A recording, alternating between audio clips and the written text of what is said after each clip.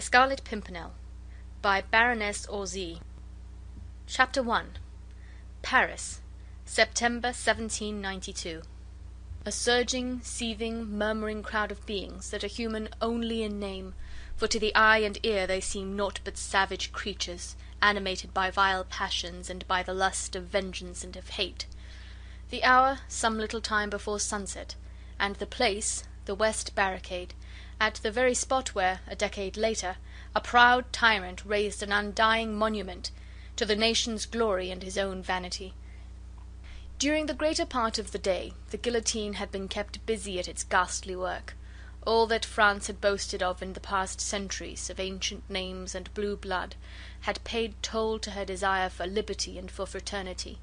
The carnage had only ceased at this late hour of the day because there were other more interesting sights for the people to witness. A little while before the final closing of the barricades for the night. And so the crowd rushed away from the Place de la Grève and made for the various barricades in order to watch this interesting and amusing sight. It was to be seen every day, for those aristos were such fools. They were traitors to the people, of course, all of them, men, women, and children, who happened to be descendants of the great men who, since the Crusades, had made the glory of France, her old noblesse. Their ancestors had oppressed the people, had crushed them under the scarlet heels of their dainty buckled shoes, and now the people had become the rulers of France and crushed their former masters, not beneath their heel, for they went shoeless mostly in these days, but a more effectual weight, the knife of the guillotine. And daily, hourly, the hideous instrument of torture claimed its many victims, old men, young women, tiny children, until the day when it would finally demand the head of a king and of a beautiful young queen. But this was as it should be. Were not the people now the rulers of France? Every aristocrat was a traitor, as his ancestors had been before him. For 200 years now the people had sweated and toiled and starved to keep a lustful court in lavish extravagance. Now the descendants of those who had helped to make those courts brilliant had to hide for their lives, to fly, if they wished to avoid the tardy vengeance of the people. And they did try to hide, and tried to fly. That was just the fun of the whole thing. Every afternoon, before the gates closed and the market carts went out in procession by the various barricades, some fool of an aristo endeavoured to evade the clutches of the Committee of Public Safety. In various disguises, under various pretexts, they tried to slip through the barriers, which were so well guarded by citizen soldiers of the Republic. Men in women's clothes, women in male attire, children disguised in beggars' rags. There were some of all sorts. Ci-devant counts, marquises, even dukes, who wanted to fly from France, reach England or some other equally accursed country, and there try to rouse foreign feelings against the glorious Revolution, or to raise an army in order to liberate the wretched prisoners in the Temple who had once called themselves sovereigns of France. But they were nearly always caught at the barricades. Sergeant Bibot, especially at the West Gate, had a wonderful nose for scenting an aristo in the most perfect disguise. Then, of course, the fun began. Bibot would look at his prey as a cat looks upon the mouse, play with him, sometimes for quite a quarter of an hour, pretend to be hoodwinked by the disguise, by the wigs and other bits of theatrical make-up which hid the identity of a ci-devant noble marquise or count. Oh, Bibot had a keen sense of humour, and it was well worth hanging round that West Barricade in order to see him catch an aristo in the very act of trying to flee from the vengeance of the people. Sometimes Bibot would let his prey actually out by the gates, allowing him to think for the space of 2 minutes at least that he really had escaped out of Paris, and might even manage to reach the coast of England in safety. But Bibot would let the unfortunate wretch walk about 10 metres toward the open country. Then he would send 2 men after him and bring him back, stripped of his disguise. Oh, that was extremely funny, for as often as not the fugitive would prove to be a woman, some proud marchioness, who looked terribly comical when she found herself in Bibot's clutches after all, and knew that a summary trial would await her the next day, and after that the fond embrace of Madame la Guillotine. No wonder that on this fine afternoon in September the crowd round Bibot's gate was eager and excited. The lust of blood grows with its satisfaction. There is no satiety. The crowd had seen 100 noble heads fall beneath the guillotine today. It wanted to make sure that it would see another 100 fall on the morrow. Bibot was sitting on an overturned and empty cask close by the gate of the barricade. A small detachment of citoyen soldiers was under his command. The work had been very hot lately. Those cursed aristos were becoming terrified and tried their hardest to slip out of Paris. Men, women, and children, whose ancestors, even in remote ages, had served those traitorous Bourbons, were all traitors themselves, and ripe food for the guillotine. Every day Bibot had had the satisfaction of unmasking some fugitive royalists and sending them back to be tried by the Committee of Public Safety, presided over by that good patriot citoyen Fouquier-Tinville. Robespierre and Danton had both commended Bibot for his zeal, and Bibot was proud of the fact that he, on his own initiative, had sent at least 50 aristos to the guillotine. But today all the sergeants in command at the various barricades had had special orders. Recently, a very great number of aristos had succeeded in escaping out of France and in reaching England safely. There were curious rumours about these escapes. They had become very frequent and singularly daring. The people's minds were becoming strangely excited about it all. Sergeant Grospierre had been sent to the guillotine for allowing a whole family of aristos to slip out of the north gate under his very nose. It was asserted that these escapes were organised by a band of Englishmen, whose daring seemed to be unparalleled, and who, from sheer desire to meddle in what did not concern them, spent their spare time in snatching away lawful victims destined for Madame la Guillotine. These rumours soon grew in extravagance.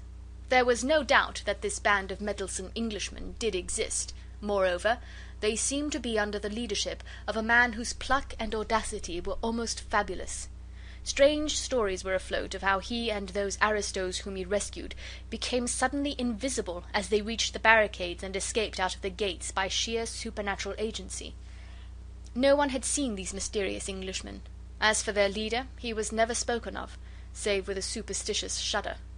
Citoyen Fouquier-Tinville would in the course of the day receive a scrap of paper from some mysterious source. Sometimes he would find it in the pocket of his coat, at others it would be handed to him by someone in the crowd, whilst he was on his way to the sitting of the Committee of Public Safety. The paper always contained a brief notice that the band of meddlesome Englishmen were at work, and it was always signed with a device drawn in red, a little star-shaped flower, which we in England call the Scarlet Pimpernel. Within a few hours of the receipt of this impudent notice, the citoyen of the Committee of Public Safety would hear that so many royalists and aristocrats had succeeded in reaching the coast, and were on their way to England in safety. The guards at the gates had been doubled. The sergeants in command had been threatened with death, whilst liberal rewards were offered for the capture of these daring and impudent Englishmen. There was a sum of 5,000 francs promised to the man who laid hands on the mysterious and elusive Scarlet Pimpernel. Everyone felt that Bibot would be that man, and Bibot allowed that belief to take firm root in everybody's mind. And so, day after day, people came to watch him at the west gate, so as to be present when he laid hands on any fugitive aristo, who perhaps might be accompanied by that mysterious Englishman. "Bah!" he said to his trusted corporal. "Citoyen Grospierre was a fool. Had it been me now at that north gate last week..." Citoyen Bibot spat on the ground to express his contempt for his comrade's stupidity. "How did it happen, citoyen?" asked the corporal. "Grospierre was at the gate, keeping good watch," began Bibot, pompously, as the crowd closed in round him, listening eagerly to his narrative. "We've all heard of this meddlesome Englishman, this accursed Scarlet Pimpernel. He won't get through my gate, morbleu, unless he be the devil himself.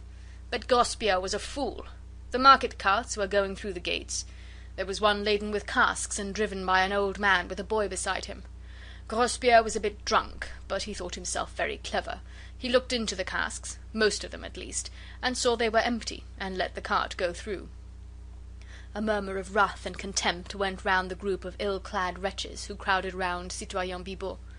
"Half an hour later," continued the sergeant, "up comes a captain of the guard with a squad of some dozen soldiers with him. 'Has a car gone through?' he asks of Grospierre breathlessly. 'Yes,' says Grospierre, 'not half an hour ago.' 'And you have let them escape!' shouts the captain furiously. 'You'll go to the guillotine for this, citoyen sergeant! That cart held the concealed ci-devant Duc de Chaly and all his family.' 'What?' thunders Grospierre aghast. 'Aye, And the driver was none other than that cursed Englishman, the Scarlet Pimpernel. A howl of execration greeted this tale. Citoyen Grospierre had paid for his blunder on the guillotine. But what a fool! Oh, what a fool! Bibot was laughing so much at his own tale that it was some time before he could continue.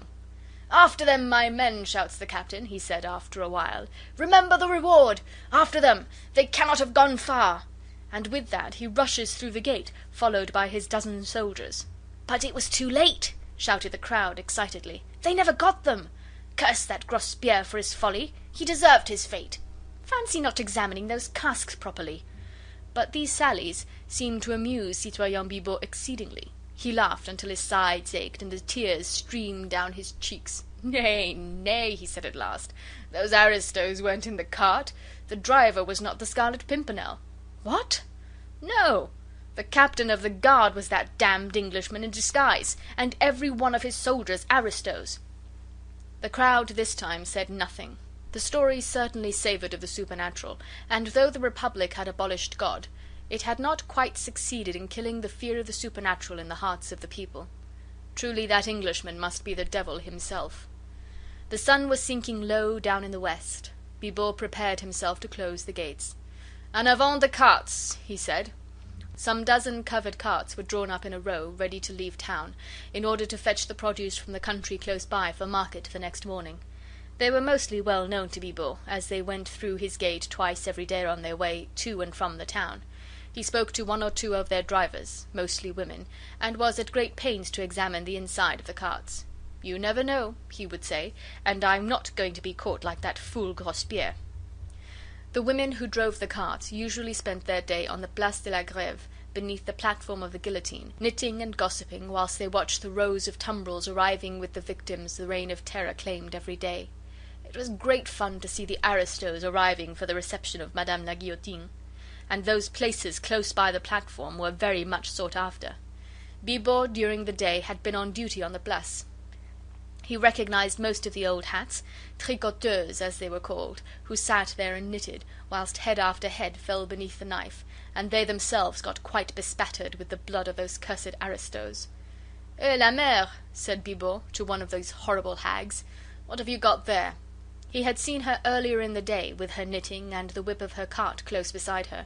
Now she had fastened a row of curly locks to the whip handle, all colours, from gold to silver, fair to dark, and she stroked them with her huge bony fingers as she laughed at Bibot. "I made friends with Madame Guillotine's lover," she said with a coarse laugh. "He cut these off for me from their heads as they rolled down. He has promised me some more tomorrow, but I don't know if I shall be at my usual place." "Ah, how is that, la mère?" asked Bibot, who, hardened soldier that he was, could not help shuddering at the awful loathsomeness of this semblance of a woman, with her ghastly trophy on the handle of her whip. "My grandson has got the smallpox," she said with a jerk of her thumb towards the inside of her cart. "Some say it's the plague. If it is, I shan't be allowed to come into Paris tomorrow." At the first mention of the word smallpox, Bibot had stepped hastily backwards, and when the old hag spoke of the plague, he retreated from her as fast as he could. "Curse you," he muttered, whilst the whole crowd hastily avoided the cart, leaving it standing all alone in the midst of the place. The old hag laughed. "Curse you, citoyen, for being a coward," she said. "Bah! What a man to be afraid of sickness! Morbleu, the plague!" Everyone was awestruck and silent, filled with horror for the loathsome malady, the one thing which still had the power to arouse terror and disgust in these savage, brutalized creatures. "Get out with you, and with your plague-stricken brood!" shouted Bibot hoarsely. And with another rough laugh and coarse jest, the old hag whipped up her lean nag and drove her cart out of the gate.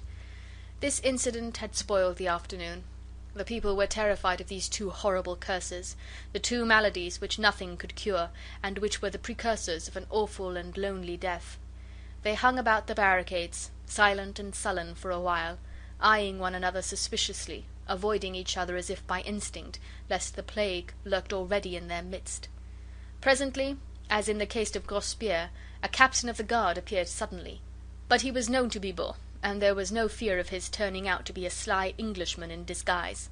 "A cart!" he shouted breathlessly, even before he had reached the gates. "What cart?" asked Bibot roughly. "Driven by an old hag, a covered cart." "There were a dozen." An old hag who said her son had the plague?" "Yes." "You have not let them go?" "Morbleu!" said Bibot, whose purple cheeks had suddenly become white with fear. "The cart contained the ci devant Comtesse de Tournay and her 2 children, all of them traitors and condemned to death." "And their driver?" muttered Bibot, as a superstitious shudder ran down his spine. "Sacre tonnerre!" said the captain, "but it is feared that it was that accursed Englishman himself, the Scarlet Pimpernel." End of chapter 1.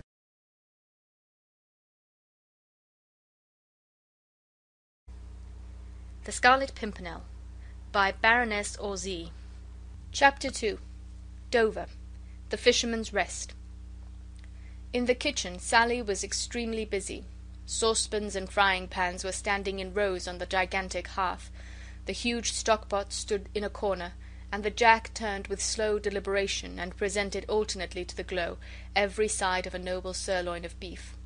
The 2 little kitchen maids bustled around, eager to help, hot and panting, with cotton sleeves well tucked up above the dimpled elbows, and giggling over some private jokes of their own, whenever Miss Sally's back was turned for a moment. And old Jemima, stolid in temper and solid in bulk, kept up a long and subdued grumble, while she stirred the stock-pot methodically over the fire. "What ho, Sally!" came in cheerful, if none too melodious accents from the coffee-room close by. "Lord bless my soul!" exclaimed Sally, with a good-humoured laugh. "What be they all wanting now, I wonder?" "Beer, of course," grumbled Jemima. "You don't expect Jimmy Pitkin to have done with 1 tankard, do you?" "Mr. Harry, he looked uncommon thirsty too," simpered Martha, one of the little kitchen maids, and her beady black eyes twinkled as they met those of her companion, whereupon both started on a round of short and suppressed giggles. Sally looked cross for a moment, and thoughtfully rubbed her hands against her shapely hips. Her palms were itching, evidently, to come in contact with Martha's rosy cheeks. But inherent good humour prevailed, and with a pout and a shrug of the shoulders she turned her attention to the fried potatoes. "What ho, Sally! Hey, Sally!" And a chorus of pewter mugs, tapped with impatient hands against the oak tables of the coffee-room, accompanied the shouts for mine host's buxom daughter. "Sally!" shouted a more persistent voice, "are you going to be all night with that there beer?" "I do think Father might get the beer for them," muttered Sally, as Jemima, stolidly and without further comment, took a couple of foam-crowned jugs from the shelf and began filling a number of pewter tankards with some of that home-brewed ale for which the Fisherman's Rest had been famous since the days of King Charles. "He knows how busy we are in here." "Your father is too busy discussing politics with Mr. Empsey to worry himself about you in the kitchen," grumbled Jemima under her breath. Sally had gone to the small mirror which hung in a corner of the kitchen, and was hastily smoothing her hair and setting her frilled cap at its most becoming angle over her dark curls. Then she took up the tankards by their handles, 3 in each strong brown hand, and, laughing, grumbling, blushing, carried them through into the coffee-room. There was certainly no sign of that bustle and activity which kept 4 women busy and hot in the glowing kitchen beyond. The coffee-room of the Fisherman's Rest is a show-place now at the beginning of the 20th century. At the end of the 18th, in the year of grace 1792, it had not yet gained the notoriety and importance which 100 additional years and the craze of the age have since bestowed upon it. Yet it was an old place even then, for the oak rafters and beams were already black with age, as were the panelled seats, with their tall backs, and the long polished tables between, on which innumerable pewter tankards had left fantastic patterns of many-sized rings. In the leaded window high up, a row of pots of scarlet geraniums and blue larkspur gave the bright note of colour against the dull background of the oak. That Mr. Jellyband, landlord of the Fisherman's Rest at Dover, was a prosperous man, was of course clear to the most casual observer. The pewter on the fine old dressers, the brass on the gigantic hearth, shone like silver and gold. The red-tiled floor was as brilliant as the scarlet geranium on the window-sill. This meant that his servants were good and plentiful, that the custom was constant, and of that order which necessitated the keeping up of the coffee-room to a high standard of elegance and order. As Sally came in, laughing through her frowns and displaying a row of dazzling white teeth, she was greeted with shouts and chorus of applause. "Why, here's Sally! What ho, Sally! Hurrah for pretty Sally!" "I thought you'd grown deaf in that kitchen of yours," muttered Jimmy Pitkin, as he passed the back of his hand across his very dry lips. All right, laughed Sally, as she deposited the freshly filled tankards upon the tables. Why, what a hurry, to be sure! And is your grandmother a-dying, and you wanting to see the poor soul afore she'm gone? I never seed such a mighty Russian. A chorus of good-humoured laughter greeted this witticism, which gave the company there present food for many jokes for some considerable time. Sally now seemed in less of a hurry to get back to her pots and pans. A young man with fair curly hair and eager bright blue eyes was engaging most of her attention and the whole of her time, whilst broad witticisms anent Jimmy Pitkin's fictitious grandmother flew from mouth to mouth, mixed with heavy puffs of pungent tobacco smoke. Facing the hearth, his legs wide apart, a long clay pipe in his mouth, stood mine host himself, worthy Mr. Jellyband, landlord of the Fisherman's Rest, as his father had before him, ay, and his grandfather and great-grandfather too, for that matter.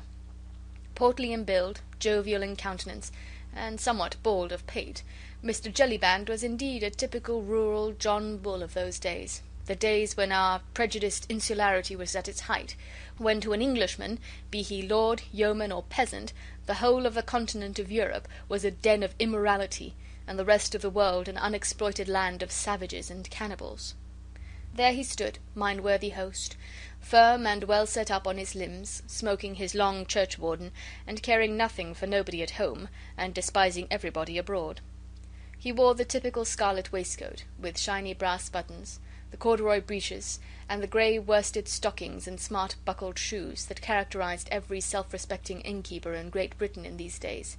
And while pretty motherless Sally had need of 4 pairs of brown hands to do all the work that fell on her shapely shoulders, worthy Jellyband discussed the affairs of nations with his most privileged guests. The coffee-room, indeed, lighted by 2 well-polished lamps which hung from the raftered ceiling, looked cheerful and cosy in the extreme. Through dense clouds of tobacco smoke that hung about in every corner, the faces of Mr. Jellyband's customers appeared red and pleasant to look at, and on good terms with themselves, their host, and all the world. From every side of the room loud guffaws accompanied pleasant, if not highly intellectual, conversation, while Sally's repeated giggles testified to the good use Mr. Harry Waite was making of the short time she seemed inclined to spare him. They were mostly fisher-folk who patronized Mr. Jellyband's coffee-room, but fishermen are known to be very thirsty people. The salt which they breathe in when they are on the sea accounts for their parched throats when on shore, but the Fisherman's Rest was something more than a rendezvous for these humble folk. The London and Dover coach started from the hostel daily, and passengers who had come across the Channel, and those who started for the grand tour, all became acquainted with Mr. Jellyband, his French wines, and his home-brewed ales. It was towards the close of September 1792, and the weather, which had been brilliant and hot throughout the month, had suddenly broken up. For 2 days torrents of rain had deluged the south of England, doing its level best to ruin what chances the apples and pears and late plums had of becoming really fine, self-respecting fruit. Even now it was beating against the leaded windows and tumbling down the chimney, making the cheerful wood fire sizzle in the hearth. "Lud! Did you ever see such a wet September, Mr. Jellyband?"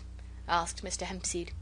He sat in one of the seats inside the hearth, did Mr. Hempseed, for he was an authority and important personage, not only at the Fisherman's Rest, where Mr. Jellyband always made a special selection of him as a foil for political arguments, but throughout the neighbourhood, where his learning, and notably his knowledge of the Scriptures, was held in the most profound awe and respect. With one hand buried in the capacious pockets of his corduroys, underneath his elaborately worked, well-worn smock, the other holding his long clay pipe, Mr. Hempseed sat there, looking dejectedly across the room at the rivulets of moisture which trickled down the window-panes. "No," replied Mr. Jellyband sententiously, "I dunno, Mr. Hempseed, as I ever did. And I've been in these parts nigh on 60 years.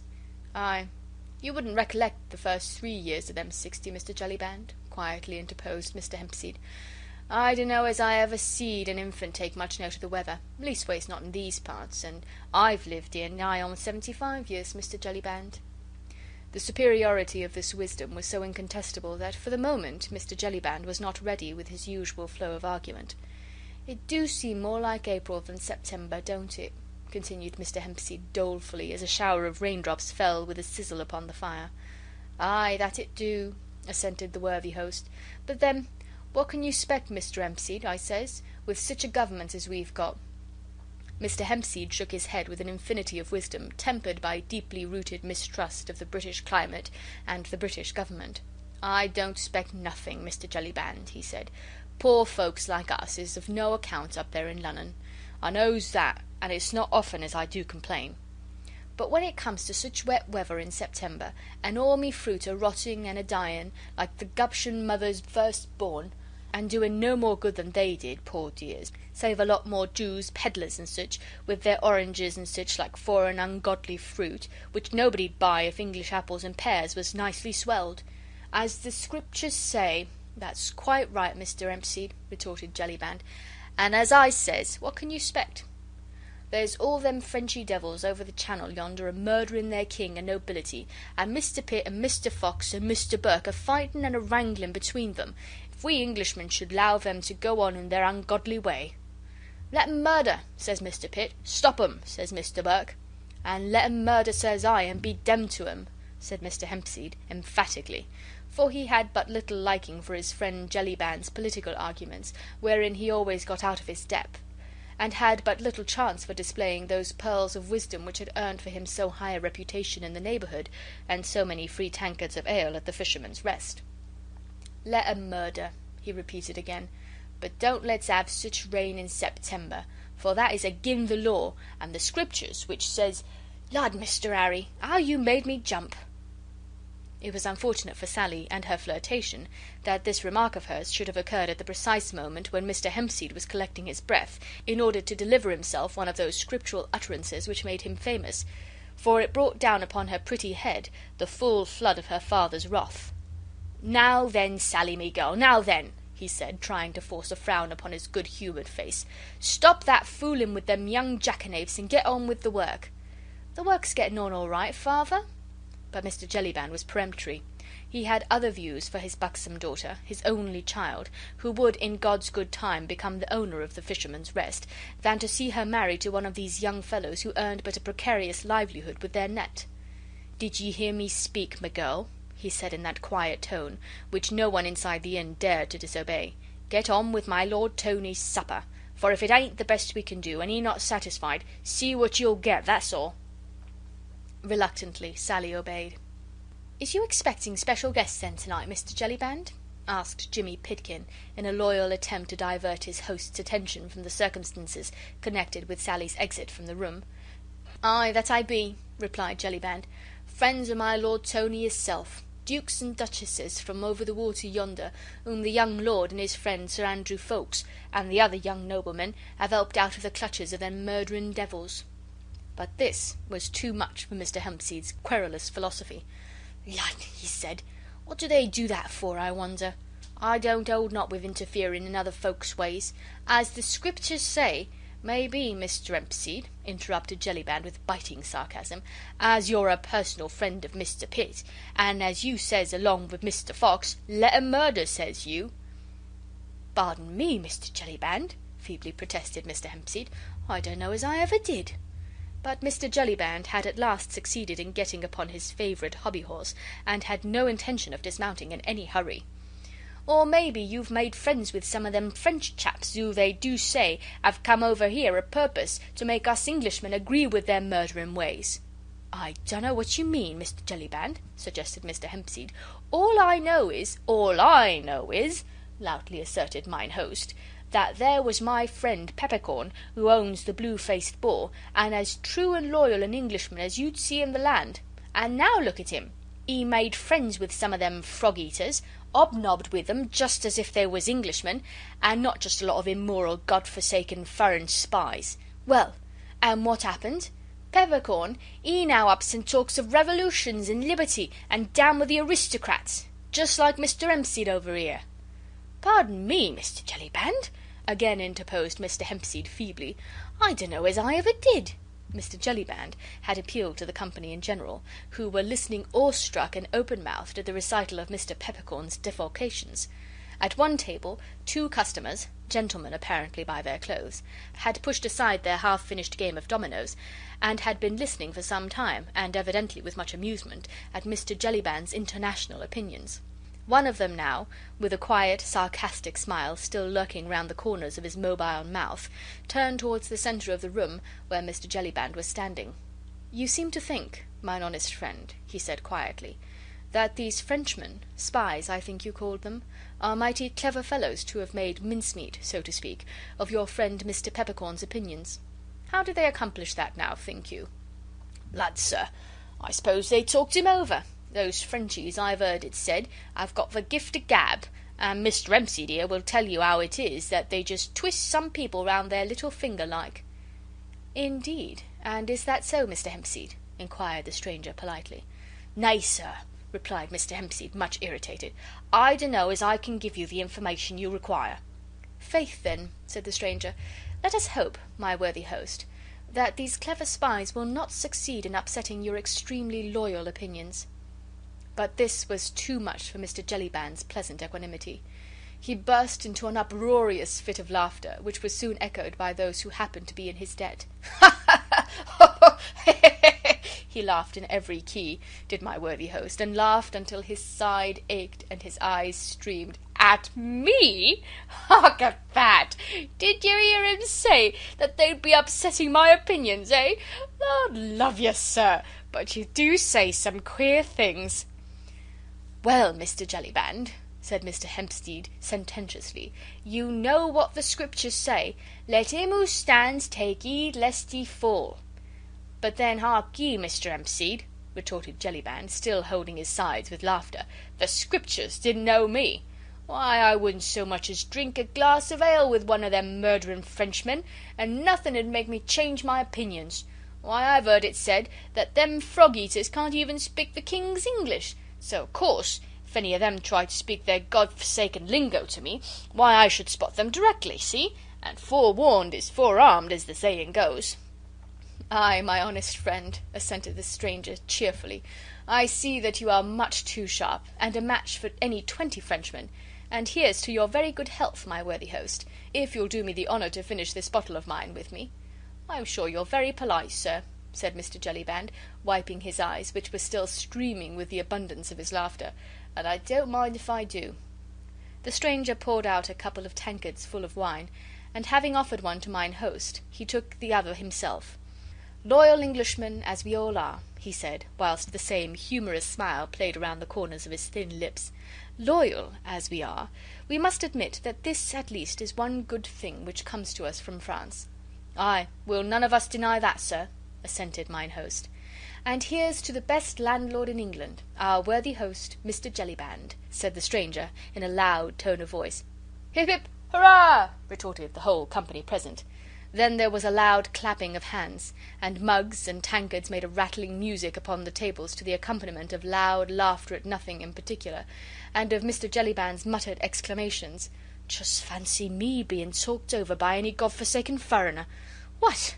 Lord love you, sir, but you do say some queer things." To which obvious fact the stranger heartily assented.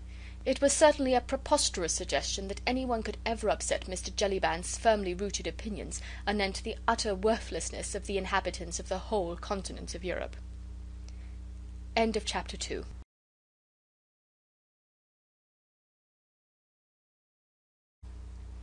The Scarlet Pimpernel by Baroness Orczy. Chapter 3. The Refugees. Feeling in every part of England certainly ran very high at this time against the French and their doings. Smugglers and legitimate traders between the French and the English coasts brought snatches of news from over the water, which made every honest Englishman's blood boil, and made him long to have a good go at those murderers who had imprisoned their king and all his family, subjected the Queen and the royal children to every species of indignity, and were even now loudly demanding the blood of the whole Bourbon family and of every one of its adherents. The execution of the Princesse de Lamballe, Marie Antoinette's young and charming friend, had filled everyone in England with unspeakable horror. The daily execution of scores of royalists of good family, whose only sin was their aristocratic name, seemed to cry for vengeance to the whole of civilized Europe. Yet with all that, no one dared to interfere. Burke had exhausted all his eloquence in trying to induce the British government to fight the revolutionary government of France, but Mr. Pitt with characteristic prudence, did not feel that this country was fit yet to embark on another arduous and costly war. It was for Austria to take the initiative.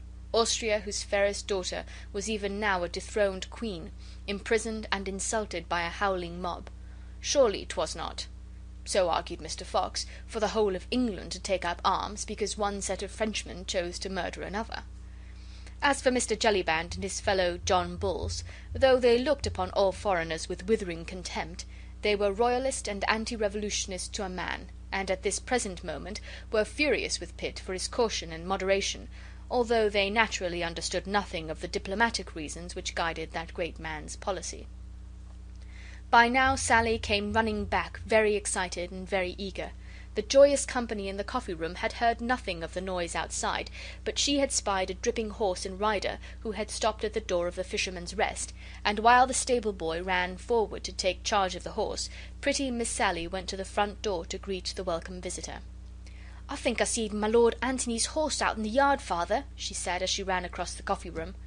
But already the door had been thrown open from outside, and the next moment an arm, covered in drab cloth and dripping with the heavy rain, was round pretty Sally's waist, while a hearty voice echoed along the polished rafters of the coffee-room.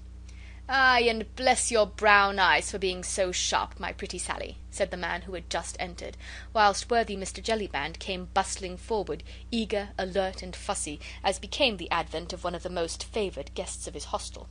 "Lord, I protest, Sally," added Lord Antony, as he deposited a kiss on Miss Sally's blooming cheeks, "but you are growing prettier and prettier every time I see you, and my honest friend Jellyband here have hard work to keep the fellows off that slim waist of yours. What say you, Mr. Waite?" Mr. Waite, torn between his respect for my lord and his dislike of that particular type of joke, only replied with a doubtful grunt. Lord Antony Dewhurst, one of the sons of the Duke of Exeter, was in those days a very perfect type of a young English gentleman. Tall, well set up, broad of shoulders, and merry of face, his laughter rang loudly wherever he went. A good sportsman, a lively companion, a courteous, well-bred man of the world, with not too much brains to spoil his temper, he was a universal favourite in London drawing-rooms or in the coffee-rooms of village inns. At the Fisherman's Rest everyone knew him, for he was fond of a trip across to France, and always spent a night under worthy Mr. Jellyband's roof on his way there or back. He nodded to Waite, Pitkin, and the others as he at last released Sally's waist, and crossed over to the hearth to warm and dry himself. As he did so, he cast a quick, somewhat suspicious glance at the two strangers, who had quietly resumed their game of dominoes, and for a moment a look of deep earnestness, even of anxiety, clouded his jovial young face. But only for a moment. The next he turned to Mr. Hempseed, who was respectfully touching his forelock. "Well, Mr. Hempseed, and how is the fruit?" "Badly, my lord, badly," replied Mr. Hempseed dolefully. "But what can you 'spect with this here government favouring them rascals over in France, who would murder their king and all their nobility?" "Odds life," retorted Lord Antony, "so they would, honest Hempseed. At least those they can get hold of, worse luck. But we have got some friends coming here tonight who at any rate have evaded their clutches." It almost seemed, when the young man said these words, as if he threw a defiant look towards the quiet strangers in the corner. "Thanks to you, my lord, and to your friends, so I've heard it said," said Mr. Jellyband. But in a moment Lord Antony's hand fell warningly on mine host's arm. "Hush!" he said peremptorily, and instinctively once again looked towards the strangers. "Oh, Lord love you, they're all right, my lord," retorted Jellyband. "Don't you be afraid. I wouldn't have spoken, only I knew we were among friends. That gentleman over there is as true and loyal a subject of King George as you are yourself, my lord, saving your presence. He is but lately arrived in Dover, and is setting down in business in these parts." "In business? Faith, then, it must be as an undertaker, for I vow I never beheld a more rueful countenance." "Nay, my lord, I believe that the gentleman is a widower, which no doubt would account for the melancholy of his bearing. But he is a friend, nevertheless, I'll vouch for that, and you will own, my lord, that who should judge a face better than the landlord of a popular inn?" "Oh, that's all right, then, if we're among friends," said Lord Antony, who evidently did not care to discuss the subject with his host. "But tell me, you have no one else staying here, have you?" "No one, my lord, and no one coming either. Leastways—" "Leastways?" "No one your lordship would object to, I know." "Who is it?" "Well, my lord, Sir Percy Blakeney and his lady will be here presently, but they ain't a-going to stay." "Lady Blakeney? queried Lord Antony, in some astonishment. "Aye, my lord. Sir Percy's skipper was here just now. He says that my lady's brother is crossing over to France today in the Daydream, which is Sir Percy's yacht, and Sir Percy and my lady will come with him as far as here to see the last of him. It don't put you out, do it, my lord?" "No, no, it doesn't put me out, friend. Nothing will put me out unless that supper is not the very best which Miss Sally can cook, and which has ever been served in the Fisherman's Rest." "You need have no fear of that, my lord," said Sally, who all this while had been busy setting the table for supper, and very gay and inviting it looked, with a large bunch of brilliantly coloured dahlias in the centre, and the bright pewter goblets and blue china about. "How many shall I lay for, my lord?" "5 places, pretty Sally, but let the supper be enough for 10 at least. Our friends will be tired, and, I hope, hungry. As for me, I vow I could demolish a baron of beef tonight." "Here they are, I do believe," said Sally excitedly, as a distant clatter of horses and wheels could now be distinctly heard, drawing rapidly nearer. There was a general commotion in the coffee-room. Everyone was curious to see my Lord Antony's swell friends from over the water. Miss Sally cast 1 or 2 quick glances at the little bit of mirror which hung on the wall, and worthy Mr. Jellyband bustled out in order to give the first welcome himself to his distinguished guests. Only the 2 strangers in the corner did not participate in the general excitement. They were calmly finishing their game of dominoes, and did not even look once towards the door. "Straight ahead, Comtesse, the door on your right," said a pleasant voice outside. "Aye, there they are, all right enough," said Lord Antony joyfully. "Off with you, my pretty Sally, and see how quick you can dish up the soup." The door was thrown wide open, and preceded by Mr. Jellyband, who was profuse in his bows and welcomes, a party of 4, 2 ladies and 2 gentlemen, entered the coffee-room. "Welcome, welcome to old England," said Lord Antony effusively, as he came eagerly forward with both hands outstretched towards the newcomers. "Ah, you are Lord Antony Dewhurst, I think?" said one of the ladies, speaking with a strong foreign accent. "At your service, madame," he replied, as he ceremoniously kissed the hands of both the ladies, then turned to the men and shook them both warmly by the hand. Sally was already helping the ladies to take off their travelling cloaks, and both turned, with a shiver, towards the brightly blazing hearth. There was a general movement among the company in the coffee-room. Sally had bustled off to her kitchen, whilst Jellyband, still profuse with his respectful salutations, arranged 1 or 2 chairs around the fire. Mr. Hempseed, touching his forelock, was quietly vacating the seat in the hearth. Everyone was staring curiously yet deferentially at the foreigners. "Ah, monsieur, what can I say?" said the elder of the 2 ladies, as she stretched a pair of fine aristocratic hands to the warmth of the blaze, and looked with unspeakable gratitude first at Lord Antony, then at one of the young men who had accompanied her party, and who was busy divesting himself of his heavy caped coat. "Only that you are glad to be in England, Comtesse," replied Lord Antony, "and that you have not suffered too much from your trying voyage." "Indeed, indeed, we are glad to be in England," she said, while her eyes filled with tears, "and we have already forgotten all that we have suffered." Her voice was musical and low, and there was a great deal of calm dignity, and of many sufferings nobly endured, marked in the handsome aristocratic face, with its wealth of snowy white hair dressed high above the forehead, after the fashion of the times. "I hope my friend, Sir Anthony Ffoulkes, proved an entertaining travelling companion, madame?" "Ah, indeed, Sir Andrew was kindness itself. How could my children and I ever show enough gratitude to you, oh, monsieur?" Her companion, a dainty girlish figure, childlike and pathetic in its look of fatigue and of sorrow, had said nothing as yet, but her eyes, large, brown, and full of tears, looked up from the fire and sought those of Sir Andrew Ffoulkes, who had drawn near to the hearth and to her. Then, as they met his, which were fixed with unconcealed admiration upon the sweet face before him, a thought of warmer colour rushed up to her pale cheeks. "So this is England," she said, as she looked round with childlike curiosity at the great hearth, the oak rafters, and the yokels with their elaborate smocks and jovial rubicund British countenances. "A bit of it, mademoiselle," replied Sir Andrew, smiling, "but all of it at your service." The young girl blushed again, but this time a bright smile, fleet and sweet, illumined her dainty face. She said nothing, and Sir Andrew too was silent. Yet those 2 young people understood one another, as young people have a way of doing all the world over, and have done since the world began. "But I say, supper!" here broke in Lord Antony's jovial voice. "Supper, honest Jellyband! Where is that pretty wench of yours, and the dish of soup? Zooks, man, while you stand there gaping at the ladies, they will faint with hunger.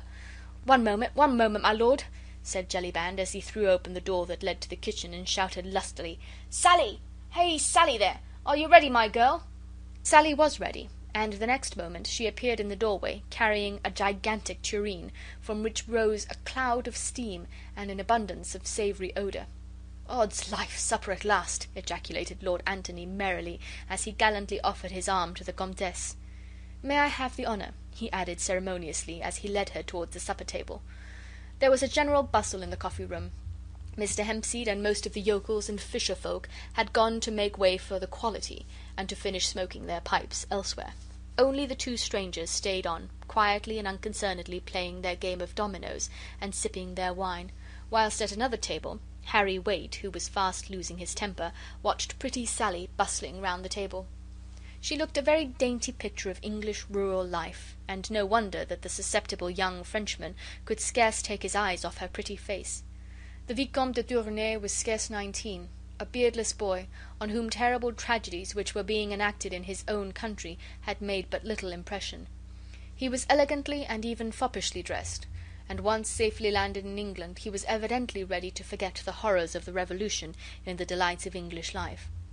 "Pardi, if this is England," he said, as he continued to ogle Sally with marked satisfaction, "I am of it satisfied."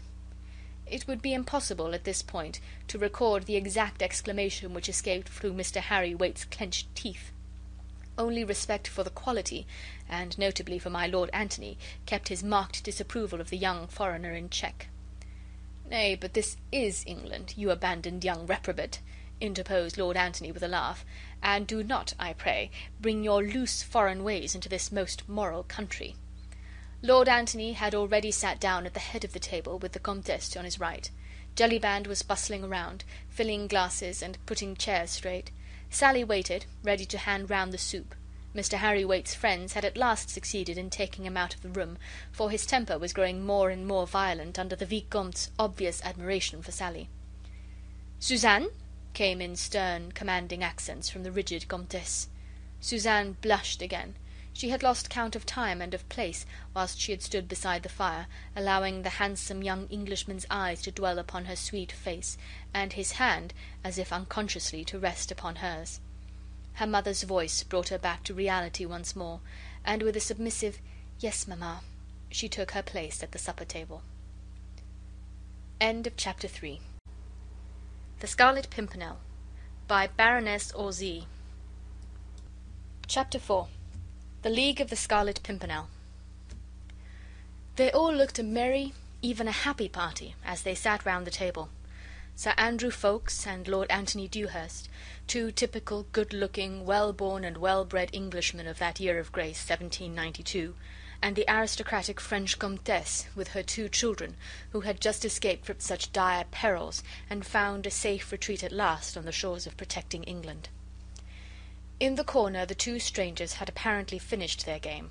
One of them arose, and standing with his back to the merry company at the table, he adjusted with much deliberation his large triple-caped coat. As he did so, he gave one quick glance all around him. Everyone was busy laughing and chatting, and he murmured the words, "All safe." His companion then, with the alertness born of long practice, slipped on to his knees in a moment, and the next had crept noiselessly under the oak bench. The stranger then, with a loud "Good night," quietly walked out of the coffee-room. Not one of those at the supper-table had noticed this curious and silent manoeuvre, but when the stranger finally closed the door of the coffee-room behind him, they all instinctively sighed a sigh of relief. "Alone at last," said Lord Anthony jovially. Then the young Vicomte de Tournay rose, glass in hand, and with the graceful affection peculiar to the times, he raised it aloft, and said in broken English, "To His Majesty George III of England. God bless him for his hospitality to us all, poor exiles from France."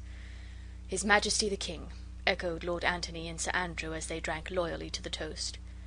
"To His Majesty King Louis of France," added Sir Andrew with solemnity. "May God protect him, and give him victory over his enemies." Every one rose and drank this toast in silence. The fate of the unfortunate King of France, then a prisoner of his own people, seemed to cast a gloom even over Mr. Jellyband's pleasant countenance. "And to Monsieur le Comte de Tournay de Basserive," said Lord Antony merrily. "May we welcome him in England before many days are over." "Ah, monsieur," said the Comtesse, as with a slightly trembling hand she conveyed her glass to her lips, "I scarcely dare to hope." But already Lord Antony had served out the soup, and for the next few moments all conversation ceased, while Jellyband and Sally handed round the plates, and everyone began to eat. "Faith, madame," said Lord Antony after a while, "mine was no idle toast. Seeing yourself, Mademoiselle Suzanne, and my friend the Vicomte safely in England now, surely you must feel reassured as to the fate of Monsieur le Comte." "Ah, monsieur," replied the Comtesse, with a heavy sigh, "I trust in God. I can but pray and hope." "Aye, madame," here interposed Sir Andrew Ffoulkes, "trust in God by all means, but believe also a little in your English friends, who have sworn to bring the Count safely across the Channel, even as they have brought you today." "Indeed, indeed, monsieur," she replied, "I have the fullest confidence in you and your friends. Your fame, I assure you, has spread throughout the whole of France. The way some of my own friends have escaped from the clutches of that awful revolutionary tribunal was nothing short of a miracle, and all done by you and your friends. We were but the hands, Madame la Comtesse." "But my husband, monsieur," said the Comtesse, whilst unshed tears seemed to veil her voice, "he is in such deadly peril. I would never have left him, only there were my children. I was torn between my duty to him and to them. They refused to go without me, and you and your friends assured me so solemnly that my husband would be safe. But oh, now that I am here amongst you all, in this beautiful, free England, I think of him, flying for his life, hunted like a poor beast, in such peril. Ah, I should not have left him. I should not have left him." The poor woman had completely broken down. Fatigue, sorrow, and emotion had overmastered her rigid aristocratic bearing.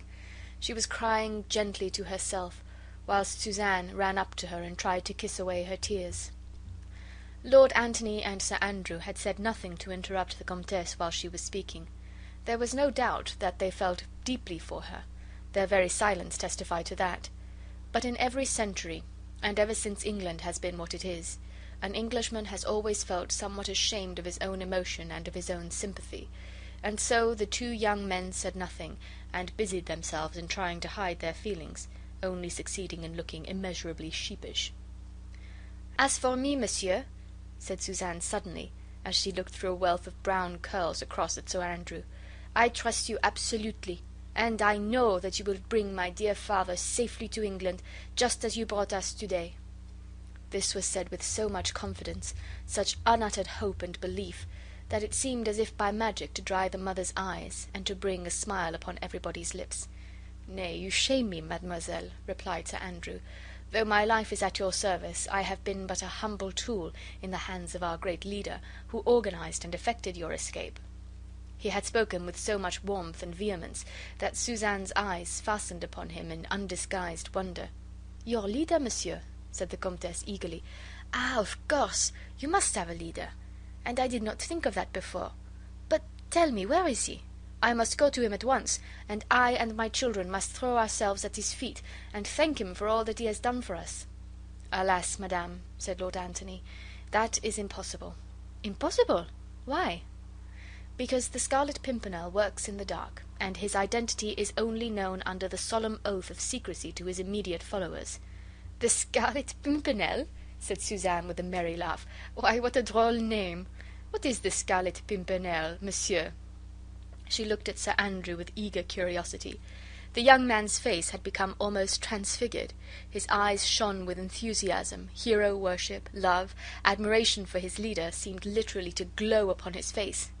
"The Scarlet Pimpernel, mademoiselle," he said at last, "is the name of a humble English wayside flower. But it is also the name chosen to hide the identity of the best and bravest man in all the world, so that he may better succeed in accomplishing the noble task he has set himself to do." "Ah, yes," here interposed the young Vicomte, "I have heard speak of this Scarlet Pimpernel. A little flower, red, yes? They say in Paris that every time a royalist escapes to England, that devil, Fouquier-Tinville, the public prosecutor, received a paper with that little flower designated in red upon it, yes? Yes, that is so, assented Lord Antony. Then you will have received one such paper today? Undoubtedly. Oh, I wonder what he will say, said Suzanne merrily. I have heard that the picture of that little red flower is the only thing that frightens him. Faith, then, said Sir Andrew, he will have many more opportunities of studying the shape of that small scarlet flower. Ah, monsieur, sighed the Comtesse, it all sounds like a romance, and I cannot understand it all. Why should you try, madame? But tell me, why should your leader, why should you all, spend your money and risk your lives, for it is your lives you risk, monsieur, when you set foot in France, and all for us French men and women, who are nothing to you? Sport, Madame la Comtesse, sport, asserted Lord Antony, with his jovial, loud, and pleasant voice. We are a nation of sportsmen, you know, and just now it is the fashion to pull the hare from between the teeth of the hound. Ah, no, not sport only, monsieur. You have a more noble motive, I am sure, for the good work you do. Faith, madame, I would like you to find it, then. As for me, I vow I love the game, for this is the finest sport I have yet encountered. Hairbreadth escapes, the devil's own risks, tally-ho, and away we go! But the Comtesse shook her head, still incredulously. To her it seemed preposterous that these young men and their great leader, all of them rich, probably well-born and young, should, for no other motive than sport, run the terrible risks which she knew they were constantly doing. Their nationality, once they had set foot in France, would be no safeguard to them. Anyone found harbouring or assisting suspected royalists would be ruthlessly condemned and summarily executed, whatever his nationality might be. And this band of young Englishmen had, to her own knowledge, bearded the implacable and bloodthirsty tribunal of the Revolution within the very walls of Paris itself, and had snatched away condemned victims almost from the very foot of the guillotine.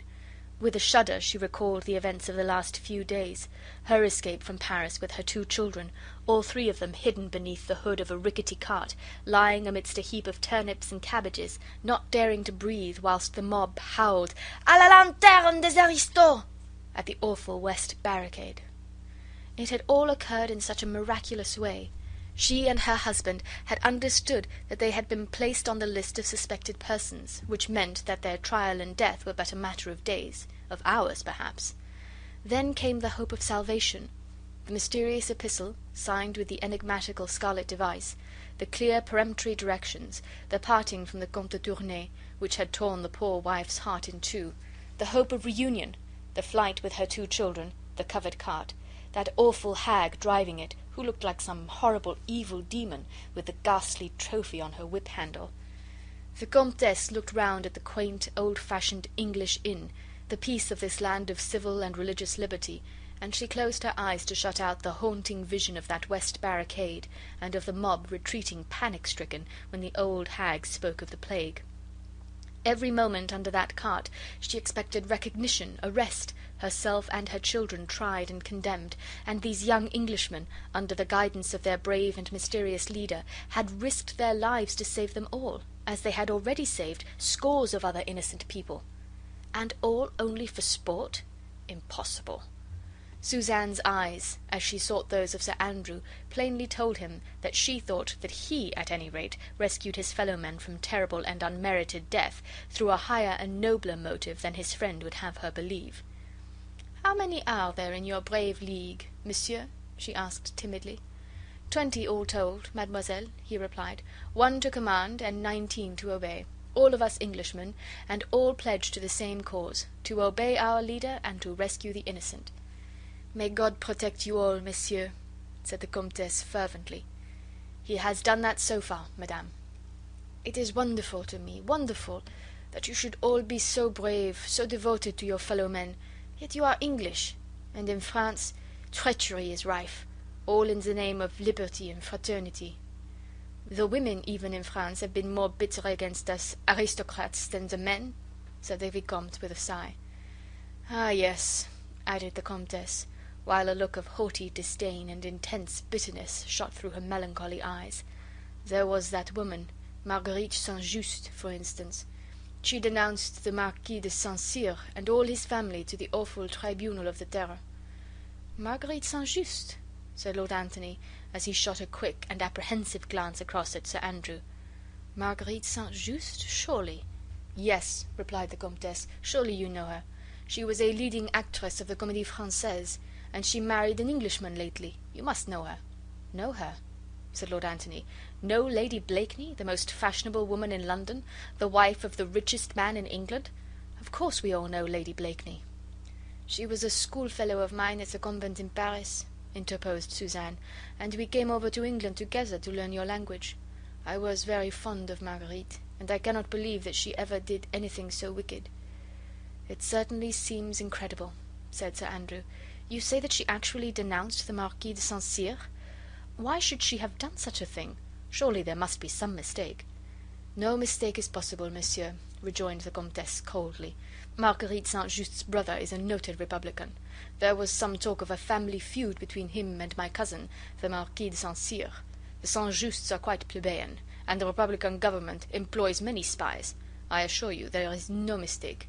You had not heard this story?" "Faith, madame, I did hear some vague rumours of it, but in England no one would credit it.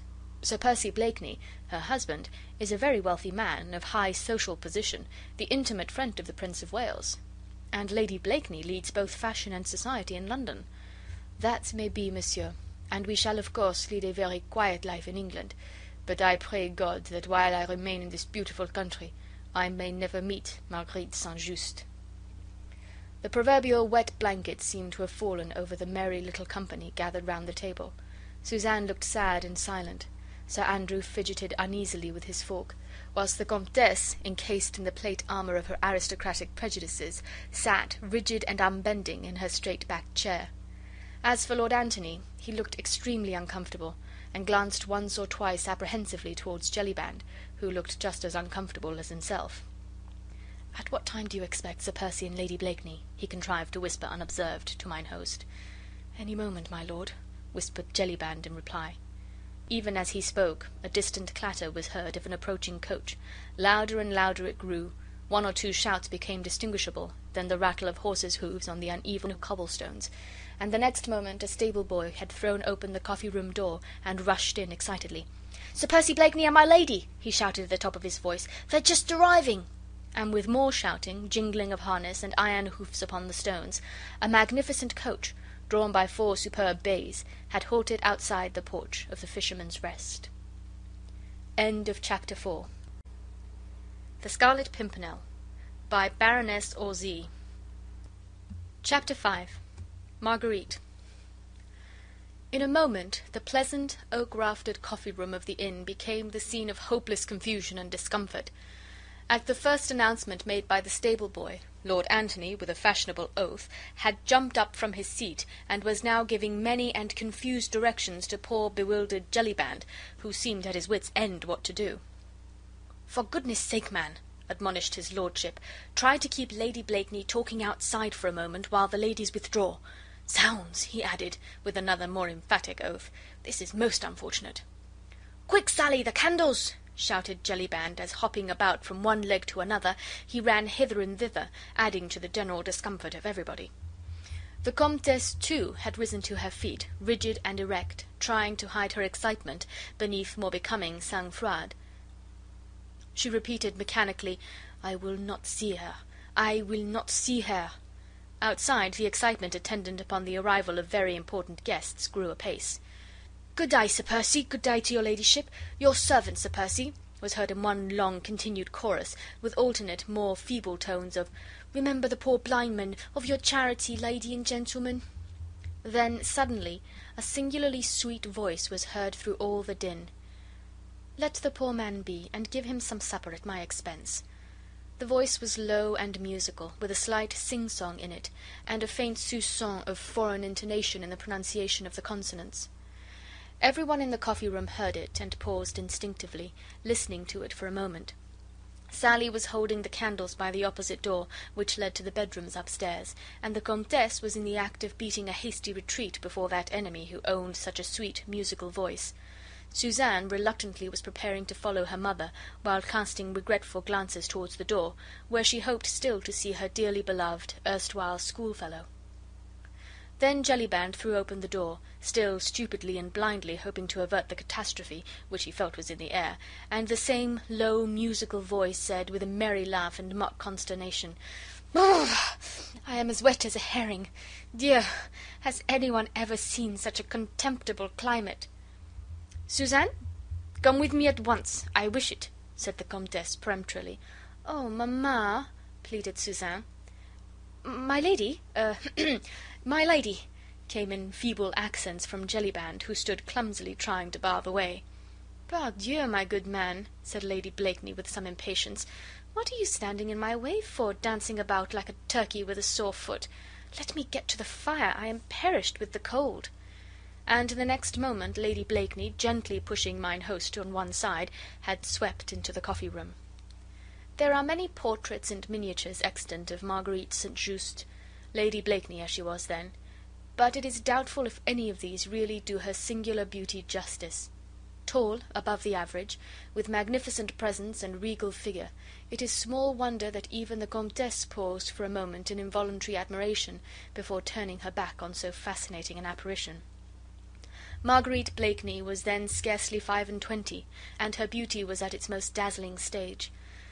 The large hat, with its undulating and waving plumes, threw a soft shadow across the classic brow, with the aureole of auburn hair, free at the moment from any powder. The sweet, almost childlike mouth, the straight, chiselled nose, round chin, and delicate throat, all seemed set off by the picturesque costume of the period. The rich blue velvet robe moulded in its every line the graceful contour of the figure, whilst one tiny hand held, with a dignity all its own, the tall stick adorned with a large bunch of ribbons which fashionable ladies of the period had taken to carrying recently.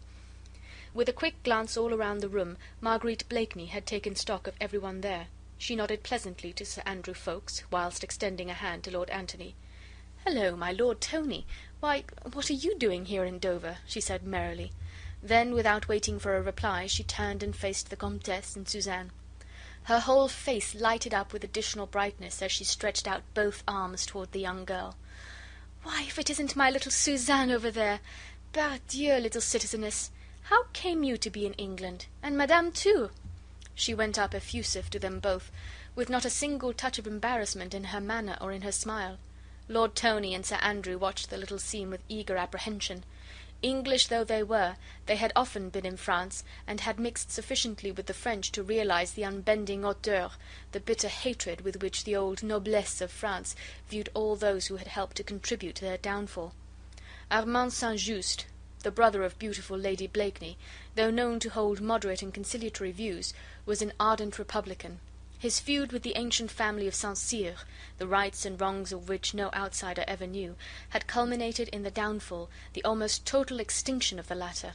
In France, St. Just and his party had triumphed, and here in England, face to face with these three refugees driven from their country, flying for their lives, bereft of all which centuries of luxury had given them, there stood a fair scion of those same republican families which had hurled down a throne and uprooted an aristocracy whose origin was lost in the dim and distant vista of bygone centuries.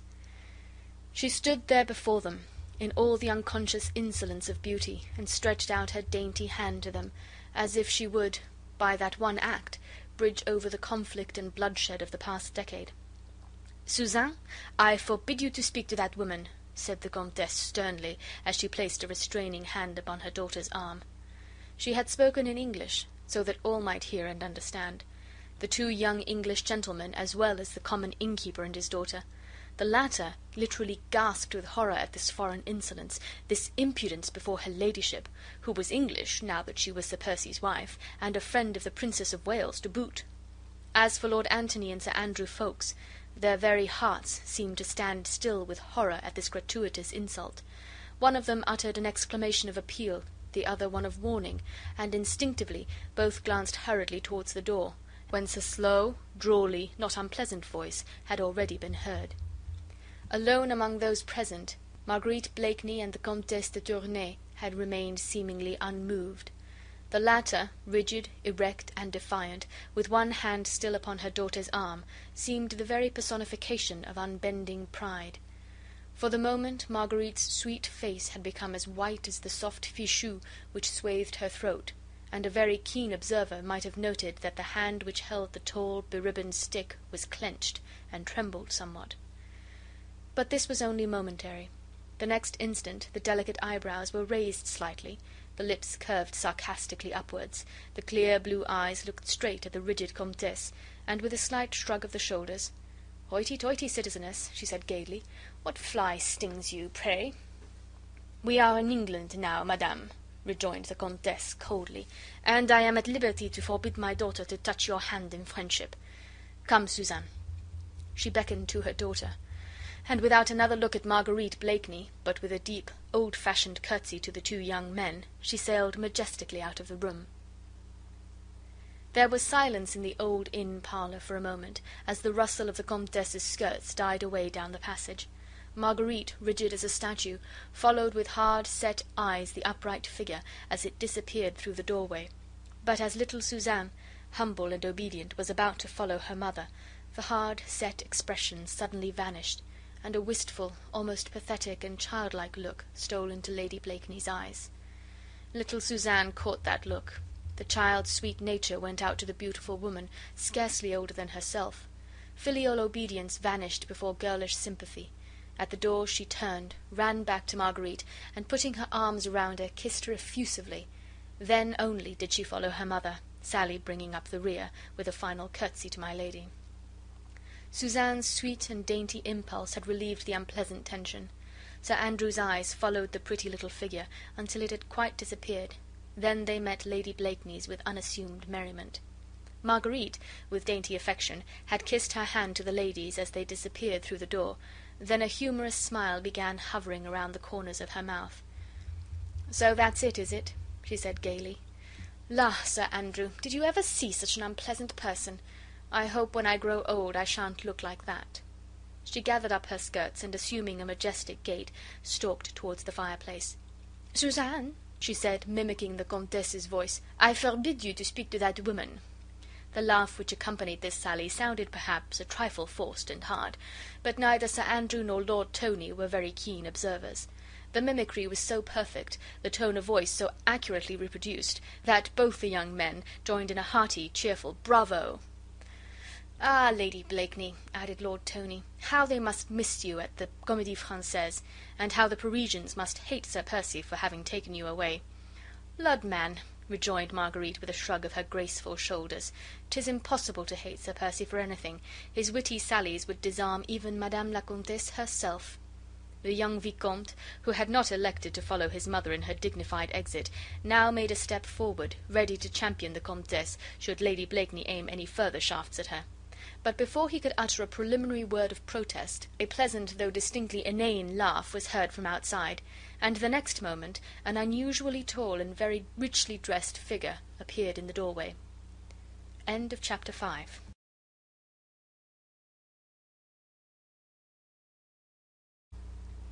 The Scarlet Pimpernel by Baroness Orczy. Chapter 6. An Exquisite of 92. Sir Percy Blakeney, as the chronicles of the time inform us, was in this year of grace 1792 still a year or two on the right side of 30. Tall, above the average even for an Englishman, broad-shouldered and massively built, he would have been called unusually good-looking, but for a certain lazy expression in his deep-set blue eyes, and that perpetual inane laugh which seemed to disfigure his strong, clearly cut mouth.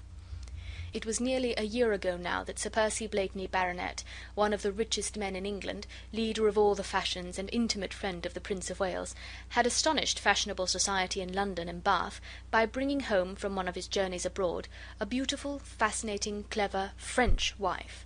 He, the sleepiest, dullest, most British Britisher that had ever set a pretty woman yawning, had secured a brilliant matrimonial prize, for which, as all chroniclers aver, there had been many competitors. Marguerite St. Just had first made her debut in artistic Parisian circles at the very moment when the greatest social upheaval the world has ever known was taking place within its very walls. Scarcely 18, lavishly gifted with beauty and talent, chaperoned only by a young and devoted brother, she had soon gathered round her, in her charming apartment in the Rue Richelieu, a coterie which was as brilliant as it was exclusive. Exclusive, that is to say, only from one point of view. Marguerite St. Just was from principle and by conviction a republican. Equality of birth was her motto, inequality of fortune was in her eyes a mere untoward accident, but the only inequality she admitted was that of talent. Money and titles may be hereditary, she would say, but brains are not, and thus her charming salon was reserved for originality and intellect, for brilliance and wit, for clever men and talented women, and the entrance into it was soon looked upon in the world of intellect, which even in those days and in those troublous times found its pivot in Paris, as the seal to an artistic career. Clever men, distinguished men, and even men of exalted station, formed a perpetual and brilliant court round the fascinating young actress of the Comédie Française, and she glided through republican, revolutionary, bloodthirsty Paris like a shining comet with a trail behind her of all that was most distinguished, most interesting in intellectual Europe. Then the climax came. Some smiled indulgently and called it an artistic eccentricity. Others looked upon it as a wise provision, in view of the many events which were crowding thick and fast in Paris just then. But to all, the real motive of that climax remained a puzzle and a mystery.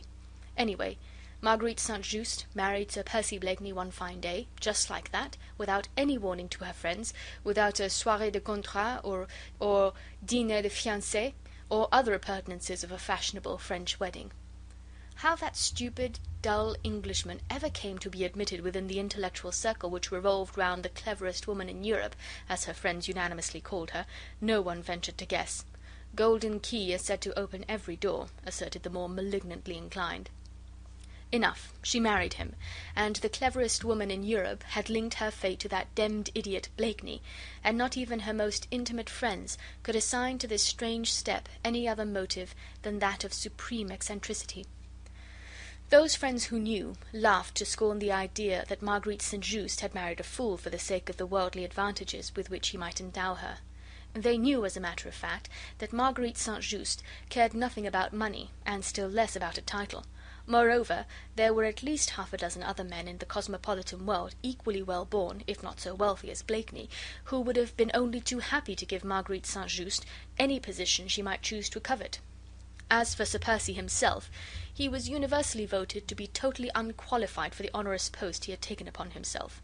His chief qualifications for it seemed to consist in his blind adoration for her, his great wealth, and the high favour in which he stood at the English court. But London society thought that, taking into consideration his own intellectual limitations, it would have been wiser on his part had he bestowed those worldly advantages upon a less brilliant and witty wife.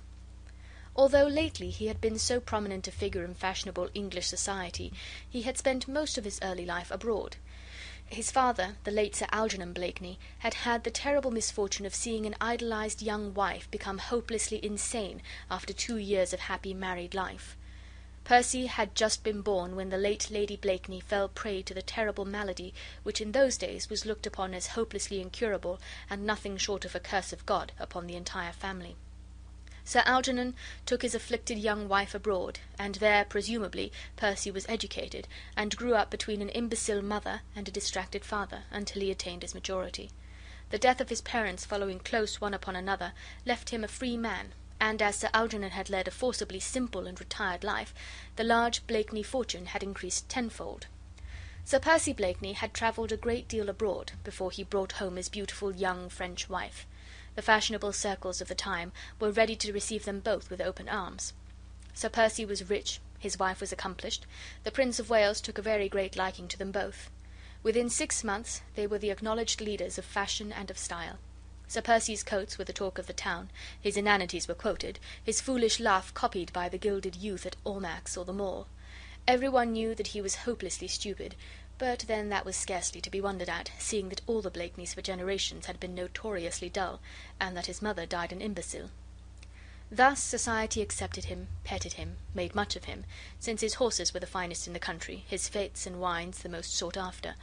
As for his marriage with the cleverest woman in Europe, well, the inevitable came with sure and rapid footsteps. No one pitied him, since his fate was of his own making.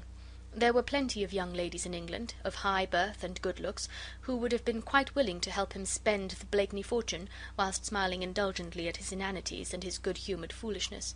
Moreover, Sir Percy got no pity, because he seemed to require none. He seemed very proud of his clever wife, and to care little that she took no pains to disguise that good-natured contempt which she evidently felt for him, and that she even amused herself by sharpening her ready wits at his expense. But then Blakeney was really too stupid to notice the ridicule with which his wife covered him, and if his matrimonial relations with the fascinating Parisienne had not turned out all that his hopes and his dog-like devotion for her had pictured, society could never do more than vaguely guess at it. In his beautiful house at Richmond he played second fiddle to his clever wife with imperturbable bonhomie. He lavished jewels and luxuries of all kinds upon her, which she took with inimitable grace, dispensing the hospitality of his superb mansion with the same graciousness with which she had welcomed the intellectual coterie of Paris. Physically, Sir Percy Blakeney was undeniably handsome, always excepting the lazy, bored look which was habitual to him. He was always irreproachably dressed, and wore the exaggerated incroyable fashions which had just crept across from Paris to England, with the perfect good taste innate in an English gentleman.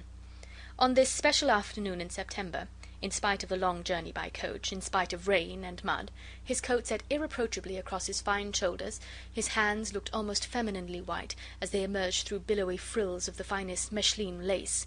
The extravagantly short-waisted satin coat, wide-lapelled waistcoat, and tight-fitting striped breeches set off his massive figure to perfection, and in repose one might have admired so fine a specimen of English manhood, until the foppish ways, the affected movements, the perpetual inane laugh, brought one's admiration of Sir Percy Blakeney to an abrupt close. He had lolled into the old-fashioned inn parlour, shaking the wet off his fine overcoat.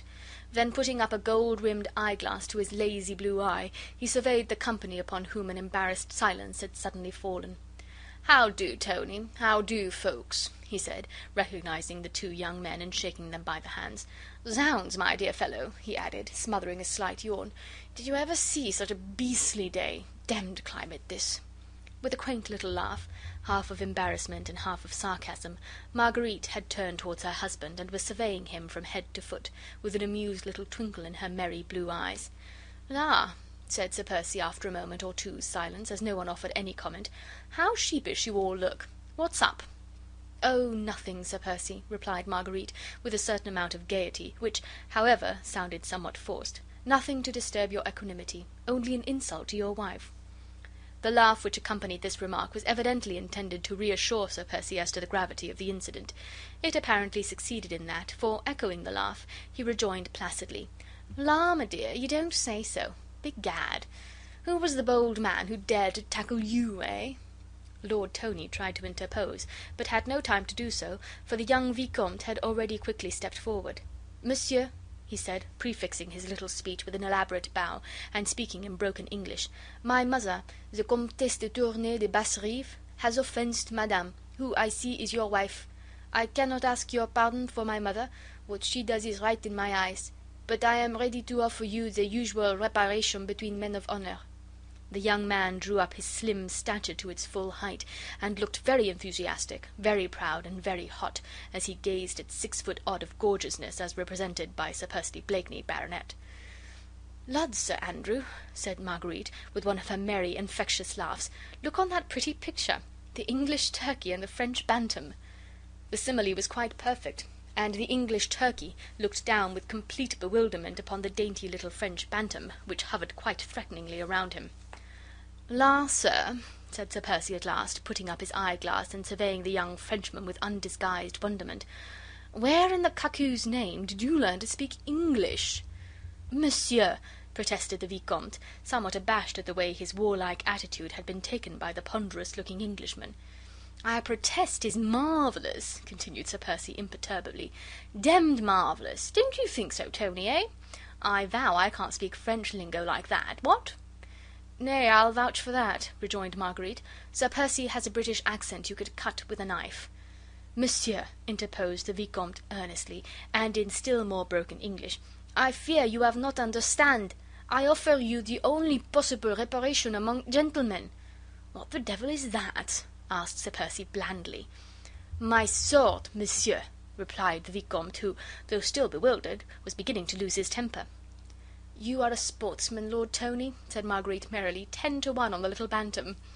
But Sir Percy was staring sleepily at the Vicomte for a moment or two through his partly closed, heavy lids. Then he smothered another yawn, stretched his long limbs, and turned leisurely away. "Lord love you, sir," he muttered good-humouredly, "demn it, young man, what's the good of your sword to me?" What the Vicomte thought and felt at that moment, when that long-limbed Englishman treated him with such marked insolence, might fill volumes of sound reflections. What he said resolved itself into a single articulate word, for all the others were choked in his throat by his surging wrath. "A duel, monsieur," he stammered. Once more Blakeney turned, and from his high altitude looked down on the choleric little man before him. But not even for a second did he seem to lose his own imperturbable good humour. He laughed his own pleasant and inane laugh, and burying his slender long hands into the capacious pockets of his overcoat, he said leisurely, "A bloodthirsty young ruffian. Do you want to make a hole in a law-abiding man? As for me, sir, I never fight duels," he added, as he placidly sat down and stretched his long, lazy legs out before him. "Demmed uncomfortable things, duels, ain't they, Tony?" Now the Vicomte had no doubt vaguely heard that in England the fashion of duelling amongst gentlemen had been suppressed by the law with a very stern hand. Still, to him, a Frenchman whose notions of bravery and honour were based upon a code that had centuries of tradition to back it, the spectacle of a gentleman actually refusing to fight a duel was little short of an enormity. In his mind he vaguely pondered whether he should strike that long-legged Englishman in the face and call him a coward, or whether such conduct in a lady's presence might be deemed ungentlemanly, when Marguerite happily interposed. "I pray you, Lord Tony," she said in that gentle, sweet, musical voice of hers, "I pray you play the peacemaker. The child is bursting with rage, and," she added with a soupçon of dry sarcasm, "might do Sir Percy an injury." She added a mocking little laugh, which, however, did not in the least disturb her husband's placid equanimity.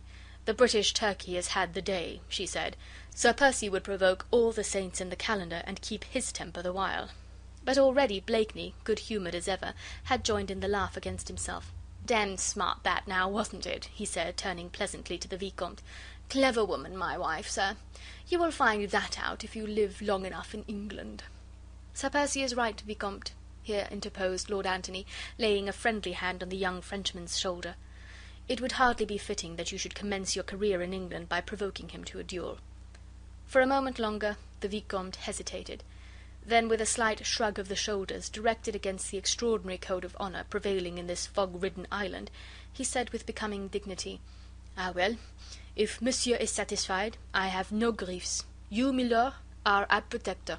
If I have done wrong, I withdraw myself." "I do," rejoined Blakeney with a long sigh of satisfaction. "Withdraw yourself over there. Demmed excitable little puppy," he added under his breath.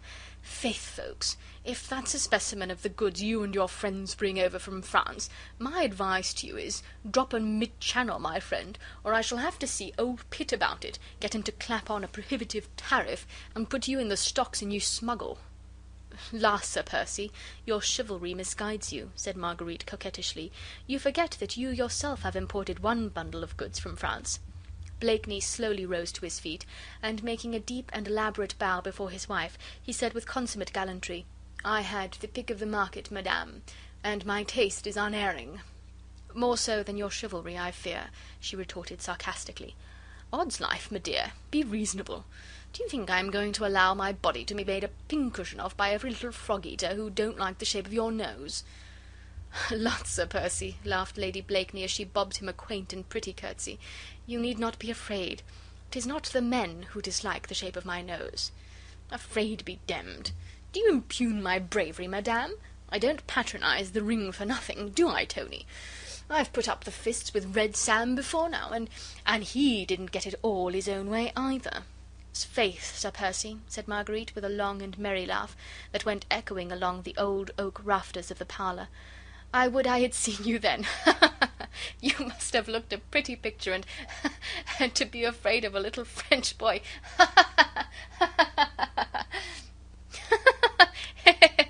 Echoed Sir Percy good-humouredly. "La, madame, you honour me. Zooks! Folks, mark ye that. I have made my wife laugh, the cleverest woman in Europe. Odds fish, we must have a bowl on that." And he tapped vigorously on the table near him. "Hey, Jelly! Quick, man! Here, Jelly!" Harmony was once more restored. Mr. Jellyband, with a mighty effort, recovered himself from the many emotions he had experienced within the last half-hour. "A bowl of punch, Jelly, hot and strong, eh?" said Sir Percy. "The wits that have just made a clever woman laugh must be whetted. Ha, ha! Hasten, my good Jelly." "Nay, there is no time, Sir Percy," interposed Marguerite. "The skipper will be here directly, and my brother must get on board, or the Day Dream will miss the tide." "Time, m'dear? There is plenty of time for any gentleman to get drunk and get on board before the turn of the tide." "I think, your ladyship," said Jellyband respectfully, "that the young gentleman is coming along now with Sir Percy's skipper." "That's right," said Blakeney. "Then Armand can join us in the merry bowl. Think you, Tony," he added, turning towards the Vicomte, "that the jackanapes of yours will join us in a glass? Tell him that we drink in token of reconciliation." "In fact, you are all such merry company," said Marguerite, "that I trust you will forgive me if I bid my brother good-bye in another room." It would have been bad form to protest. Both Lord Anthony and Sir Andrew felt that Lady Blakeney could not altogether be in tune with them at the moment. Her love for her brother Armand St. Just was deep and touching in the extreme. He had just spent a few weeks with her in her English home, and was going back to serve his country, at the moment when death was the usual reward for the most enduring devotion. Sir Percy also made no attempt to detain his wife. With that perfect, somewhat affected gallantry which characterized his every movement, he opened the coffee-room door for her, and made her the most approved and elaborate bow, which the fashion of the time dictated, as she sailed out of the room without bestowing on him more than a passing, slightly contemptuous glance.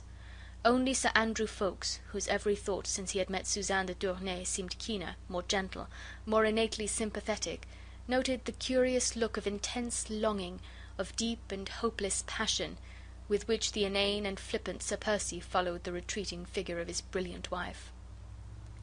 End of chapter 6.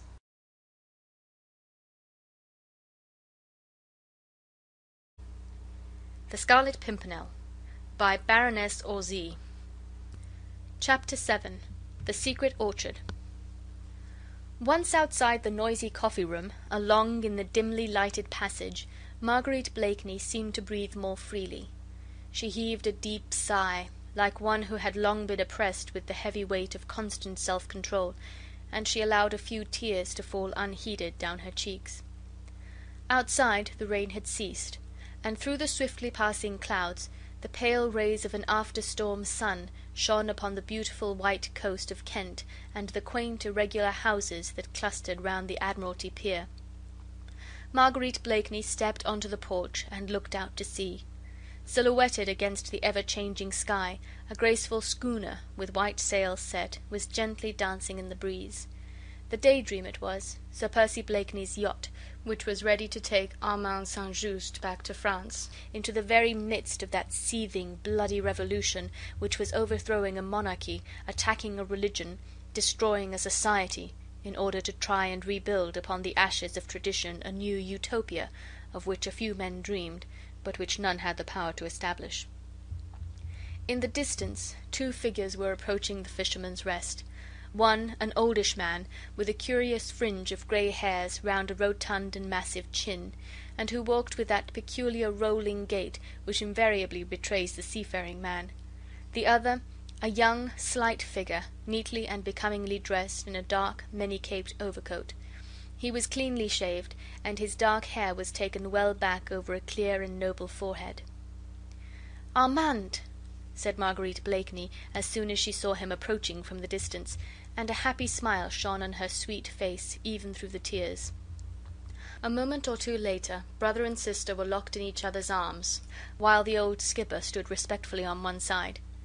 "How much time have we got, Briggs?" asked Lady Blakeney, "before Monsieur St. Just need go on board?" "We ought to weigh anchor before half an hour, your ladyship," replied the old man, pulling at his grey forelock. Linking her arm in his, Marguerite led her brother towards the cliffs. "Half an hour," she said, looking wistfully out to sea. "Half an hour more, and you'll be far from me, Armand. Oh, I can't believe that you are going, dear. These last few days, whilst Percy has been away, and I've had you all to myself, have slipped by like a dream." "I'm not going far, sweet one," said the young man gently. "A narrow channel to cross, a few miles of road. I can soon come back. Nay, it is not the distance, Armand, but that awful Paris, just now." They had reached the edge of the cliff. The gentle sea breeze blew Marguerite's hair about her face, and sent the ends of her soft lace fichu waving around her, like a white and supple snake. She tried to pierce the distance far away, beyond which lay the shores of France, that relentless and stern France which was exacting her pound of flesh, the blood tax, from the noblest of her sons. "Our own beautiful country, Marguerite," said Armand, who seemed to have divined her thoughts. "They are going too far, Armand," she said vehemently. "You are a republican, so am I. We have the same thoughts, the same enthusiasm for liberty and equality, but even you must think that they are going too far." "Hush!" said Armand, instinctively, as he threw a quick, apprehensive glance around him. "Ah, you see, you don't think yourself that it is safe even to speak of these things here in England." She clung to him suddenly with strong, almost motherly passion. "Don't go, Armand," she begged. "Don't go back. What should I do if Her voice was choked in sobs. Her eyes, tender, blue, and loving, gazed appealingly at the young man, who in his turn looked steadfastly into hers. "You would in any case be my own brave sister," he said gently, "who would remember that, when France is in peril, it is not for her sons to turn their backs on her." Even as he spoke, that sweet childlike smile crept back into her face, pathetic in the extreme, for it seemed drowned in tears. "Oh, Armand," she said quaintly, "I sometimes wish you had not so many lofty virtues. I assure you little sins are far less dangerous and uncomfortable. But you will be prudent," she added earnestly. "As far as possible, I promise you. Remember, dear, I have only you to care for me." "Nay, sweet one, you have other interests now. Percy cares for you." A look of strange wistfulness crept into her eyes as she murmured, "He did once. But surely—" "There, dear, don't distress yourself on my account. Percy is very good." "Nay," he interrupted energetically, "I will distress myself on your account, my Margot. Listen, dear, I have not spoken of these things to you before. Something always seemed to stop me when I wished to question you. But somehow I feel as if I could not go away and leave you now without asking you one question. You need not answer it if you do not wish," he added, as he noted a sudden hard look, almost of apprehension, darting through her eyes. "What is it?" she asked simply. "Does Percy Blakeney know that... I mean, does he know the part you played in the arrest of the Marquis de St. Cyr?" She laughed, a mirthless, bitter, contemptuous laugh, which was like a jarring chord in the music of her voice. "That I denounced the Marquis de St. Cyr, you mean, to the tribunal that ultimately sent him and all his family to the guillotine? Yes, he does know. I told him after I married him." "You told him all the circumstances which so completely exonerated you from any blame?" "It was too late to talk of circumstances. He heard the story from other sources. My confession came too tardily, it seems. I could no longer plead extenuating circumstances. I could not demean myself by trying to explain. And now I have the satisfaction, Armand, of knowing that the biggest fool in England has the most complete contempt for his wife." She spoke with vehement bitterness this time, and Armand St. Just, who loved her so dearly, felt that he had placed a somewhat clumsy finger upon an aching wound. "But Sir Percy loved you, Margot," he repeated gently. "Loved me? Well, Armand, I thought at one time that he did, or I should not have married him. I dare say," she added, speaking very rapidly, as if she were about to lay down a heavy burden which had oppressed her for months, "I dare say that even you thought, as everybody else did, that I married Sir Percy because of his wealth. But I assure you, dear, that it was not so. He seemed to worship me with a curious intensity of concentrated passion which went straight to my heart. I had never loved anyone before, as you know, and I was 24 then, so I naturally thought that it must not be in my nature to love. But it has always seemed to me that it must be heavenly to be loved blindly, passionately, wholly, worshipped, in fact, and the very fact that Percy was slow and stupid was an attraction for me, as I thought he would love me all the more. A clever man would naturally have other interests, an ambitious man other hopes. I thought that a fool would worship and think of nothing else, and I was ready to respond, Armand. I would have allowed myself to be worshipped, and given infinite tenderness in return." She sighed, and there was a world of disillusionment in that sigh. Armand St. Just had allowed her to speak on without interruption. He listened to her, whilst allowing his own thoughts to run riot. It was terrible to see a young and beautiful woman, a girl in all but name, still standing almost at the threshold of her life, yet bereft of hope, bereft of illusions, bereft of all those golden and fantastic dreams which should have made her youth one long, perpetual holiday.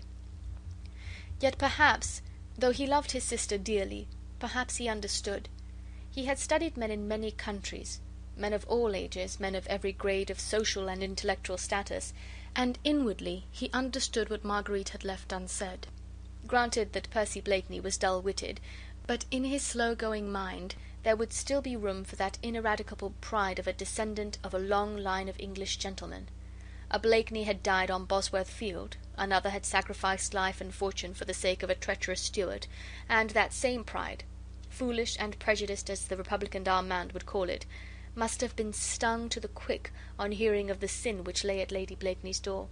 She had been young, misguided, ill-advised perhaps. Armand knew that.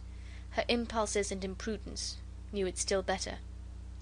But Blakeney was slow-witted. He would not listen to circumstances.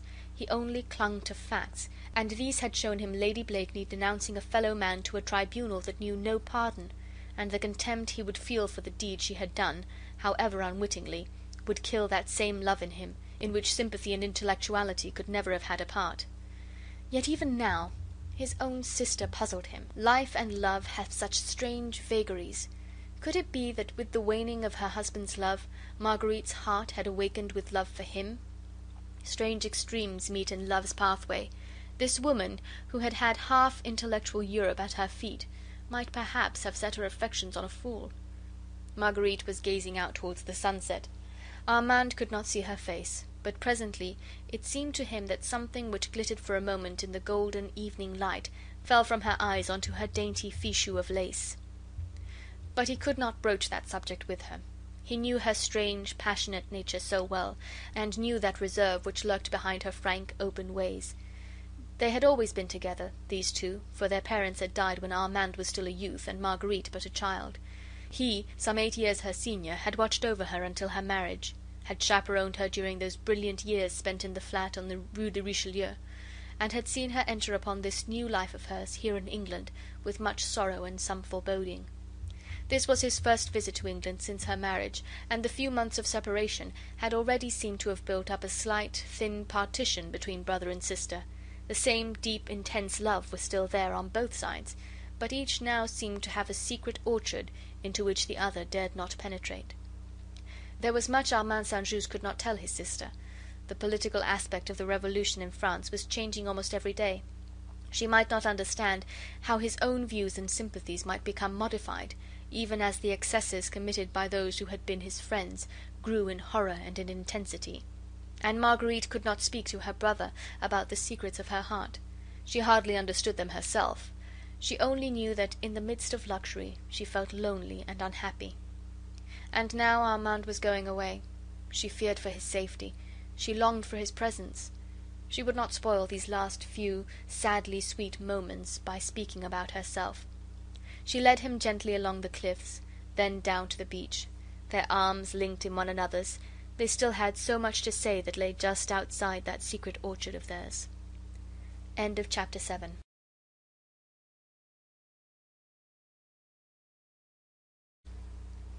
The Scarlet Pimpernel by Baroness Orczy. Chapter 8. The Accredited Agent. The afternoon was rapidly drawing to a close, and a long, chilly English summer's evening was throwing a misty pall over the green Kentish landscape.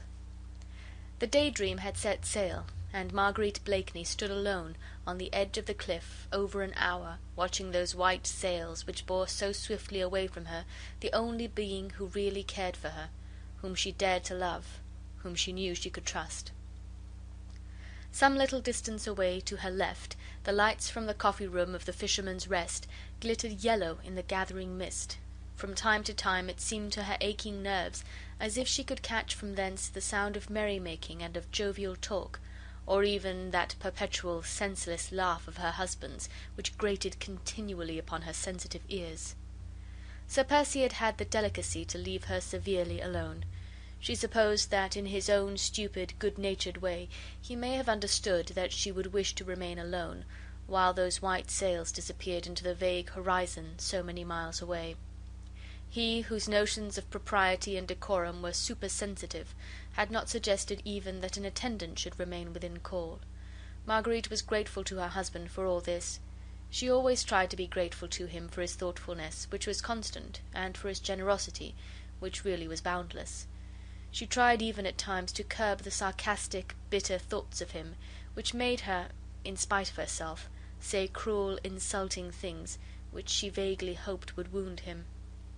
Yes, she often wished to wound him, to make him feel that she too held him in contempt, that she too had forgotten that she had almost loved him, loved that inane fop, whose thoughts seemed unable to soar beyond the tying of a cravat or the new cut of a coat. Bah! And yet, vague memories that were sweet and ardent and attuned to this calm summer's evening came wafted back to her memory on the invisible wings of the light sea breeze. The time when first he worshipped her. He seemed so devoted, a very slave, and there was a certain latent intensity in that love which had fascinated her.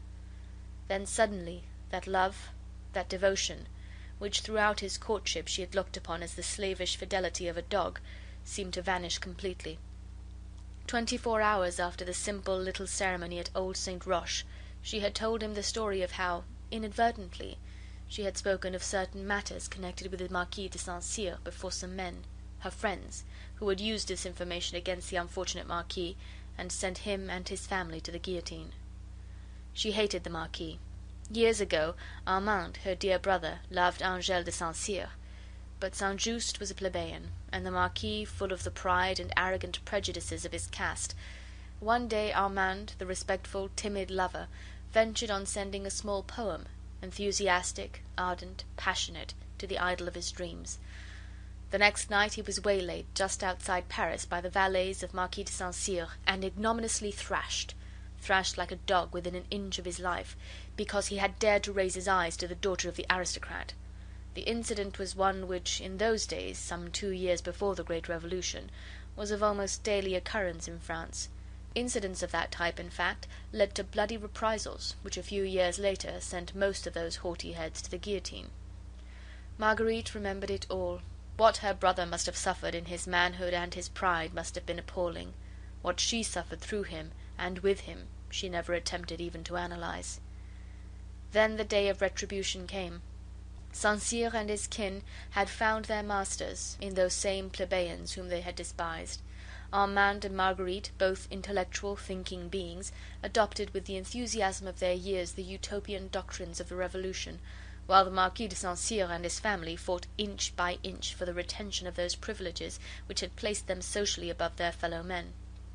Marguerite, impulsive, thoughtless, not calculating the purport of her words, still smarting under the terrible insult her brother had suffered at the Marquis's hands, happened to hear, amongst her own coterie, that the St. Cyrs were in treasonable correspondence with Austria, hoping to obtain the Emperor's support to quell the growing revolution in their own country. In those days one denunciation was sufficient. Marguerite's few thoughtless words anent the Marquis de St. Cyr bore fruit within 24 hours. He was arrested, his papers were searched, letters from the Austrian Emperor, promising to send troops against the Paris populace, were found in his desk. He was arraigned for treason against the nation and sent to the guillotine, whilst his family, his wife and his sons, shared in this awful fate.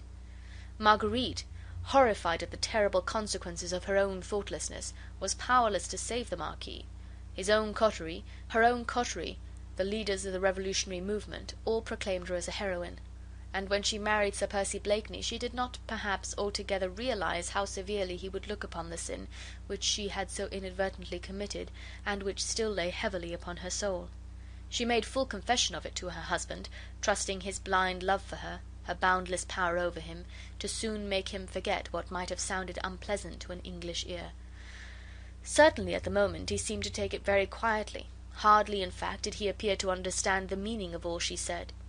But what was more certain still was that never after that could she detect the slightest sign of that love which she once believed had been wholly hers. Now they had drifted quite apart, and Sir Percy seemed to have laid aside his love for her as he would an ill-fitting glove. She tried to rouse him by sharpening her ready wit against his dull intellect, endeavouring to excite his jealousy if she could not rouse his love, tried to goad him to self-assertion, but all in vain. He remained the same, always passive, drawling, sleepy, always courteous, invariably a gentleman. She had all that the world and a wealthy husband can give to a pretty woman, yet on this beautiful summer's evening, with the white sails of the Daydream finally hidden by the evening shadows, she felt more lonely than that poor tramp who plodded his way wearily along the rugged cliffs. With another sigh, Marguerite Blakeney turned her back upon the sea and cliffs, and walked slowly back towards the Fisherman's Rest. As she drew near, the sound of revelry, of gay, jovial laughter, grew louder and more distinct. She could distinguish Sir Andrew Ffoulkes' pleasant voice, Lord Tony's boisterous guffaws, her husband's occasional drawly, sleepy comments. Then, realizing the loneliness of the road and the fast-gathering gloom round her, she quickened her steps. The next moment she perceived a stranger coming rapidly towards her. Marguerite did not look up. She was not the least nervous, and the Fisherman's Rest was now well within call. The stranger paused when he saw Marguerite coming quickly towards him, and just as she was about to slip past him, he said very quietly, "Citoyen St. Just." Marguerite uttered a little cry of astonishment at thus hearing her own familiar maiden name uttered so close to her. She looked up at the stranger, and this time, with a cry of unfeigned pleasure, she put out both her hands effusively towards him. "Chauvelin!" she exclaimed. "Himself, citoyen, at your service," said the stranger, gallantly kissing the tips of her fingers. Marguerite said nothing for a moment or two, as she surveyed with obvious delight the not very prepossessing little figure before her. Chauvelin was then nearer 40 than 30, a clever, shrewd-looking personality, with a curious fox-like expression in the deep, sunken eyes.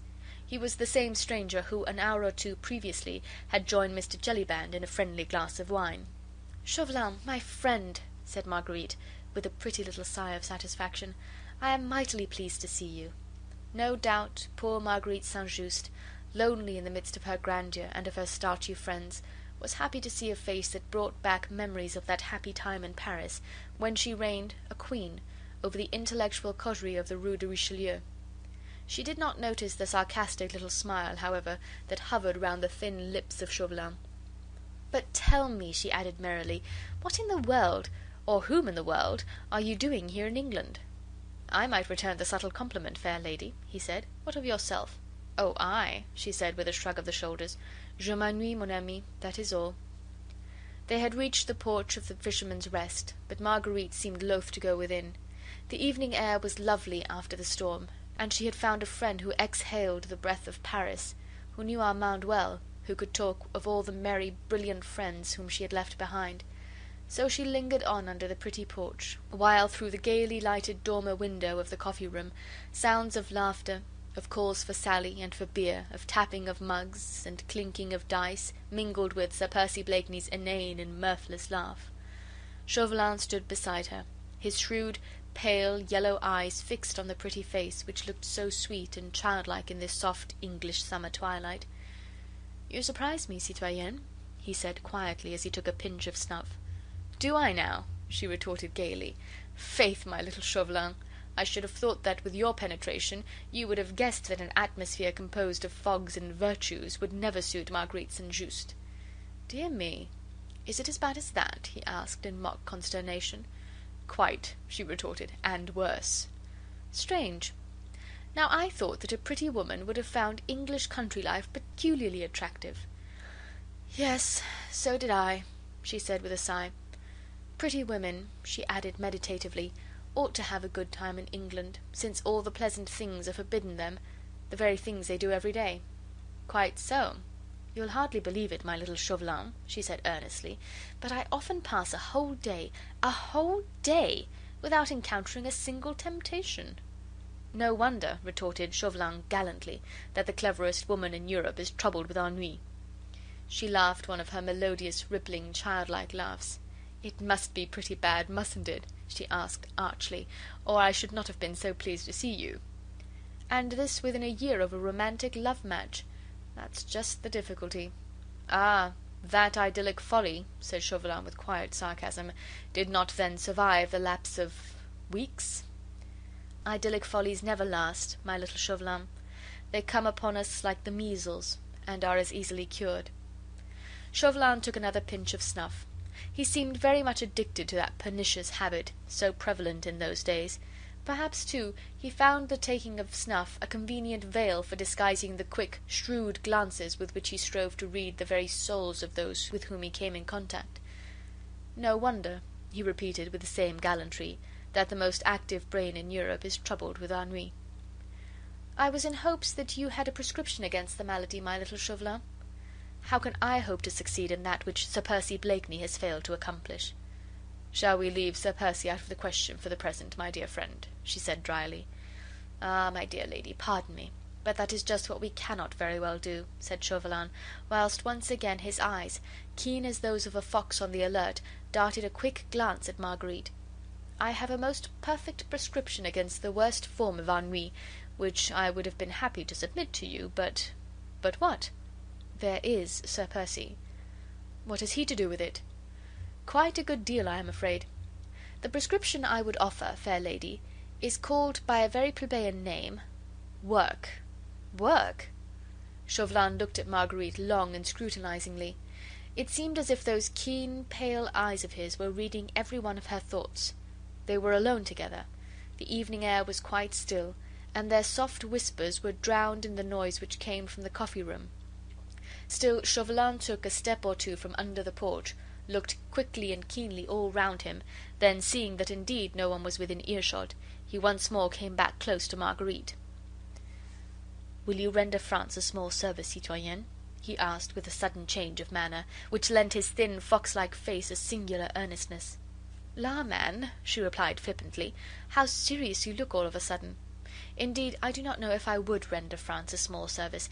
At any rate, it depends upon the kind of service she, or you, want." "Have you ever heard of the Scarlet Pimpernel, citoyen St. Just?" asked Chauvelin abruptly. "Heard of the Scarlet Pimpernel?" she retorted with a long and merry laugh. "Faith, man, we talk of nothing else. We have hats a la Scarlet Pimpernel, our horses are called Scarlet Pimpernel. At the Prince of Wales' supper party the other night we had a souffle a la Scarlet Pimpernel. Lud," she added gaily, "the other day I ordered at my milliner's a blue dress trimmed with green, and bless me if she did not call that a la Scarlet Pimpernel." Chauvelin had not moved while she prattled merrily along. He did not even attempt to stop her when her musical voice and her childlike laugh went echoing through the still evening air.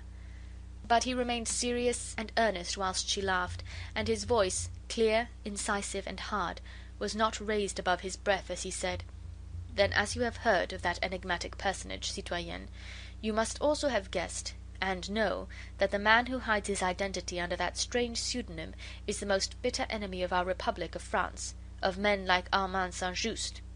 "La," she said, with a quaint little sigh, "I dare swear he is. France has many bitter enemies these days. But you, citoyenne, are a daughter of France, and should be ready to help her in a moment of deadly peril." "My brother Armand devotes his life to France," she retorted proudly. "As for me, I can do nothing here in England." "Yes, you," he urged still more earnestly, whilst his thin fox-like face seemed suddenly to have grown impressive and full of dignity. "Here in England, citoyenne, you alone can help us. Listen. I have been sent over here by the Republican government as its representative. I present my credentials to Mr. Pitt in London tomorrow. One of my duties here is to find out all about this League of the Scarlet Pimpernel, which has become a standing menace to France, since it is pledged to help our cursed aristocrats, traitors to their country and enemies of the people, to escape from the just punishment which they deserve. You know as well as I do, citoyenne, that once they are over here those French émigrés try to rouse public feeling against the Republic. They are ready to join issue with any enemy bold enough to attack France. Now, within the last month, scores of these émigrés, some only suspected of treason, others actually condemned by the Tribunal of Public Safety, have succeeded in crossing the Channel. Their escape in each instance was planned, organized, and effected by this society of young English jackanapes, headed by a man whose brain seems as resourceful as his identity is mysterious. All the most strenuous efforts on the part of my spies have failed to discover who he is, whilst the others are the hands, he is the head, who beneath this strange anonymity calmly works at the destruction of France. I mean to strike at that head, and for this I want your help. Through him afterwards I can reach the rest of the gang. He is a young buck in English society, of that I feel sure. Find that man for me, citoyenne," he urged. "Find him for France." Marguerite had listened to Chauvelin's impassioned speech without uttering a word, scarce making a movement, hardly daring to breathe. She had told him before that this mysterious hero of romance was the talk of the smart set to which she belonged. Already before this her heart and her imagination had stirred by the thought of the brave man who, unknown to fame, had rescued hundreds of lives from a terrible, often unmerciful fate. She had but little real sympathy with those haughty French aristocrats, insolent in their pride of caste, of whom the Comtesse de Tournay de Basserive was so typical an example. But republican and liberal-minded though she was from principle, she hated and loathed the methods which the young republic had chosen for establishing itself. She had not been in Paris for some months. The horrors and bloodshed of the Reign of Terror, culminating in the September massacres, had only come across the Channel to her as a faint echo. Robespierre, Danton, Marat, she had not known in their new guise of bloody justiciaries, merciless wielders of the guillotine. Her very soul recoiled in horror from these excesses, to which she feared her brother Armand, moderate republican as he was, might become one day the Holocaust. Then, when first she heard of this band of young English enthusiasts who, for sheer love of their fellow-men, dragged women and children, old and young men, from a horrible death, her heart had glowed with pride for them, and now, as Chauvelin spoke, her very soul went out to the gallant and mysterious leader of the reckless little band, who risked his life daily, who gave it freely and without ostentation for the sake of humanity.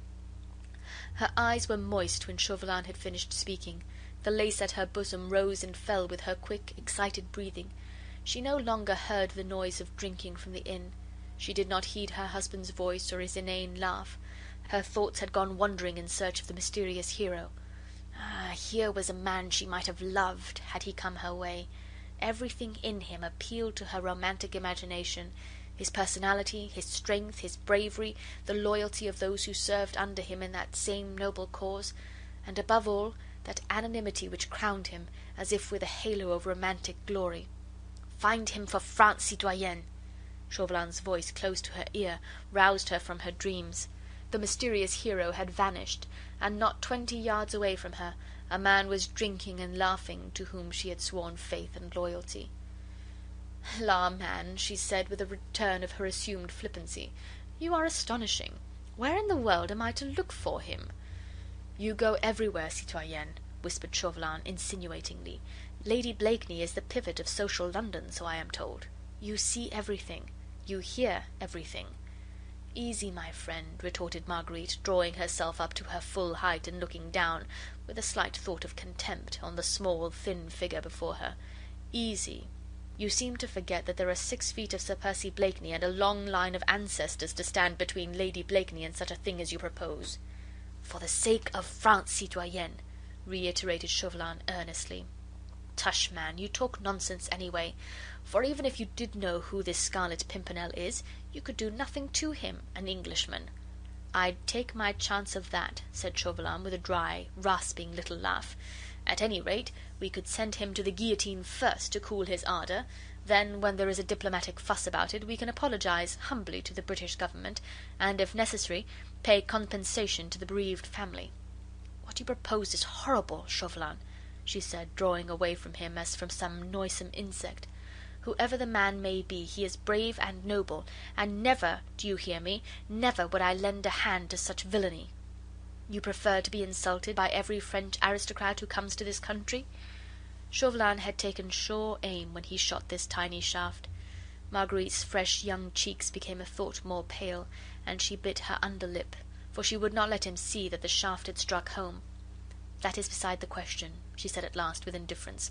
"I can defend myself, but I refuse to do any dirty work for you or for France. You have other means at your disposal. You must use them, my friend." And without another look at Chauvelin, Marguerite Blakeney turned her back on him and walked straight into the inn. "That is not your last word, citoyenne," said Chauvelin, as a flood of light from the passage illumined her elegant, richly clad figure. "We meet in London, I hope." "We meet in London," she said, speaking over her shoulder at him, "but that is my last word." She threw open the coffee-room door and disappeared from his view, but he remained under the porch for a moment or two, taking a pinch of snuff. He had received a rebuke and a snub, but his shrewd, fox-like face looked neither abashed nor disappointed. On the contrary, a curious smile, half sarcastic and wholly satisfied, played around the corners of his thin lips. End of chapter 8.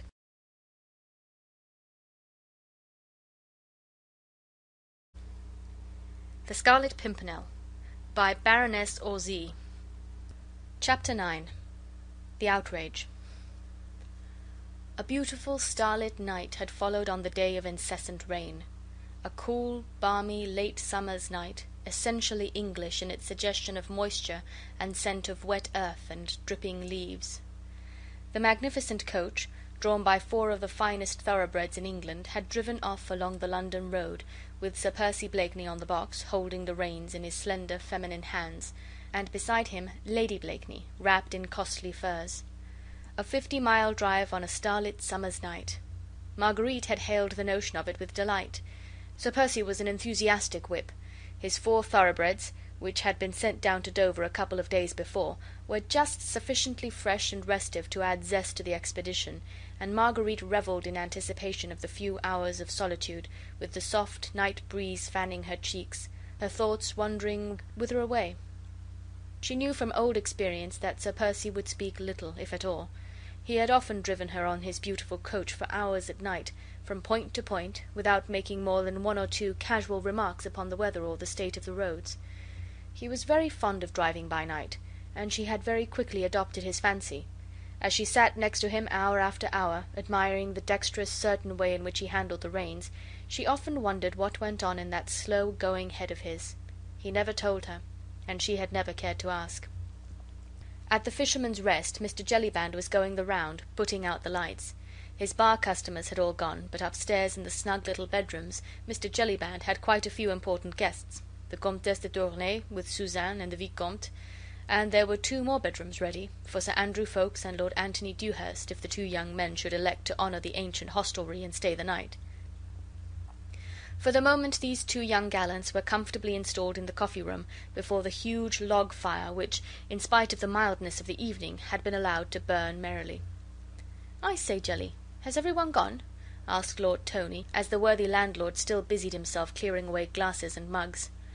"Every one, as you see, my lord." "And all your servants gone to bed?" "All except the boy on duty in the bar, and," added Mr. Jellyband with a laugh, "I expect he'll be asleep before long, the rascal."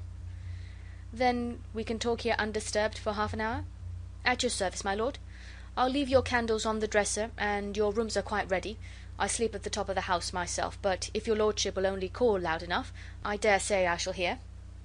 "All right, Jelly, and, I say, put the lamp out. The fire'll give us all the light we need, and we don't want to attract the passer-by." "All right, my lord." Mr. Jellyband did as he was bid. He turned out the quaint old lamp that hung from the raftered ceiling, and blew out all the candles. "Let's have a bottle of wine, Jelly," suggested Sir Andrew. "All right, sir." Jellyband went off to fetch the wine. The room now was quite dark, save for the circle of ruddy and fitful light formed by the brightly blazing logs in the hearth. "Is that all, gentlemen?" asked Jellyband as he returned with a bottle of wine and a couple of glasses, which he placed on the table. "That'll do nicely, thanks, Jelly," said Lord Tony. "Good night, my lord." "Good night, sir." "Good night, Jelly." The 2 young men listened whilst the heavy tread of Mr. Jellyband was heard echoing along the passage and staircase. Presently even that sound died out, and the whole of the Fisherman's Rest seemed wrapped in sleep, save the 2 young men drinking in silence beside the hearth. For a while no sound was heard, even in the coffee-room, save the ticking of the old grandfather's clock and the crackling of the burning wood. "All right again this time, Ffoulkes?" asked Lord Anthony at last. Sir Andrew had been dreaming evidently, gazing into the fire, and seeing therein, no doubt, a pretty, piquant face, with large brown eyes and a wealth of dark curls round a childish forehead. "Yes," he said, still musing. "All right." "No hitch?" "None." Lord Anthony laughed pleasantly as he poured himself out another glass of wine. "I need not ask, I suppose, whether you found the journey pleasant this time?" "No, friend, you need not ask," replied Sir Andrew gaily. "It was all right." "Then here's to her very good health," said jovial Lord Tony. "She's a bonny lass, though she is a French one. And here's to your courtship. May it flourish and prosper exceedingly." He drained his glass to the last drop, then joined his friend beside the hearth. "Well, you'll be doing the journey next, Tony, I expect," said Sir Andrew, rousing himself from his meditations. You and Hastings, certainly, and I hope you may have as pleasant a task as I had, and as charming a travelling companion. You have no idea, Tony—" "No, I haven't," interrupted his friend pleasantly, "but I'll take your word for it. And now," he added, whilst a sudden earnestness crept over his jovial young face, "how about business?" The two young men drew their chairs closer together, and instinctively, though they were alone, their voices sank to a whisper. "I saw the Scarlet Pimpernel alone for a few moments in Calais," said Sir Andrew, "a day or two ago. He crossed over to England 2 days before we did. He had escorted the party all the way from Paris, dressed, you'll never credit it, as an old market woman, and driving, until they were safely out of the city, the covered cart under which the Comtesse de Tournay, Mademoiselle Suzanne, and the Vicomte lay concealed among the turnips and cabbages. They themselves, of course, never suspected who their driver was. He drove them right through a line of soldiery and a yelling mob who were screaming, 'A bas les aristos!' But the market cart got through along with some others, and the Scarlet Pimpernel, in shawl, petticoat, and hood, yelled 'A bas les aristos!' louder than anybody. Faith," added the young man, as his eyes glowed with enthusiasm for the beloved leader, "that man's a marvel. His cheek is preposterous, I vow, and that's what carries him through." Lord Anthony, whose vocabulary was more limited than that of his friend, could only find an oath or two with which to show his admiration for his leader. "He wants you and Hastings to meet him at Calais," said Sir Andrew more quietly, "on the 2nd of next month. Let me see, that will be next Wednesday. Yes. It is, of course, the case of the Comte de Tournay this time, a dangerous task, for the Comte, whose escape from his chateau after he had been declared a suspect by the Committee of Public Safety was a masterpiece of the Scarlet Pimpernel's ingenuity, is now under sentence of death. It will be rare sport to get him out of France, and you will have a narrow escape, if you get through at all. St. Just has actually gone to meet him. Of course, no one suspects St. Just as yet, but after that, to get them both out of the country, in faith, it will be a tough job, and tax even the ingenuity of our chief. I hope I may yet have orders to be of the party." "Have you any special instructions for me?" "Yes, rather more precise ones than usual. It appears that the Republican government have sent an accredited agent over to England, a man named Chauvelin, who is said to be terribly bitter against our League, and determined to discover the identity of our leader, so that he may have him kidnapped the next time he attempts to set foot in France. This Chauvelin has brought a whole army of spies with him, and until the chief has sampled the lot, he thinks we should meet as seldom as possible on the business of the League, and on no account should talk to each other in public places for a time. When he wants to speak to us, he will contrive to let us know." The two young men were both bending over the fire, for the blaze had died down, and only a red glow from the dying embers cast a lurid light on a narrow semicircle in front of the hearth. The rest of the room lay buried in complete gloom.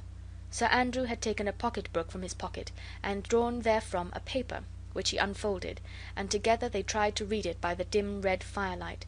So intent were they upon this, so wrapped up in the cause, the business they had so much at heart, so precious was this document which came from the very hand of their adored leader, that they had eyes and ears only for that.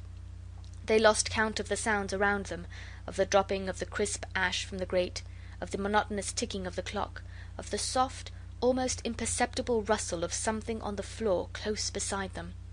A figure had emerged from under one of the benches. With snake-like, noiseless movements it crept closer and closer to the young men, not breathing, only gliding along the floor in the inky blackness of the room.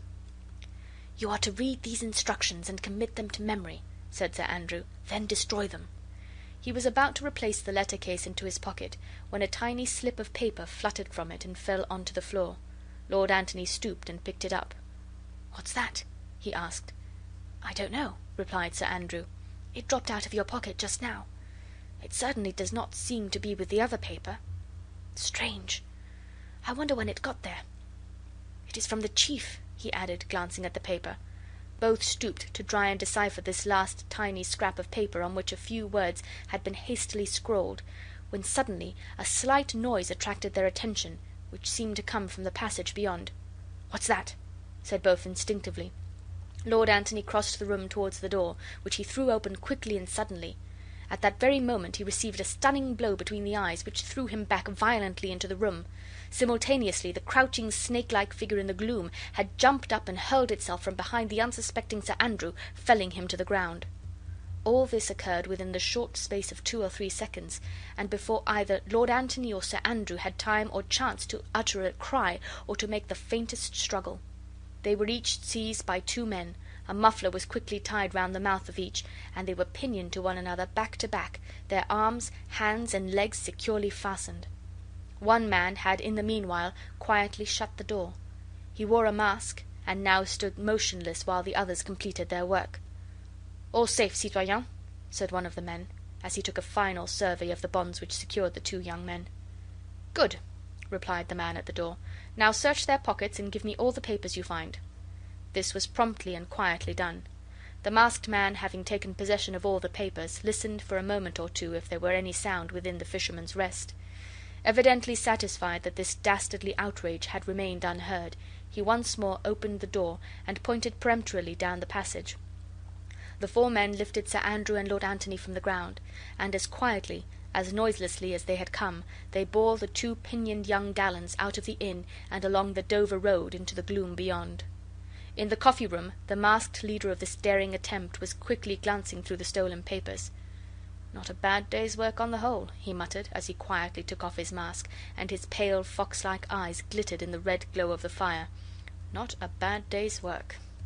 He opened 1 or 2 letters from Sir Andrew Ffoulkes' pocket-book, noted the tiny scrap of paper which the 2 young men had only just had time to read. But one letter specifically, signed Armand St. Just, seemed to give him strange satisfaction.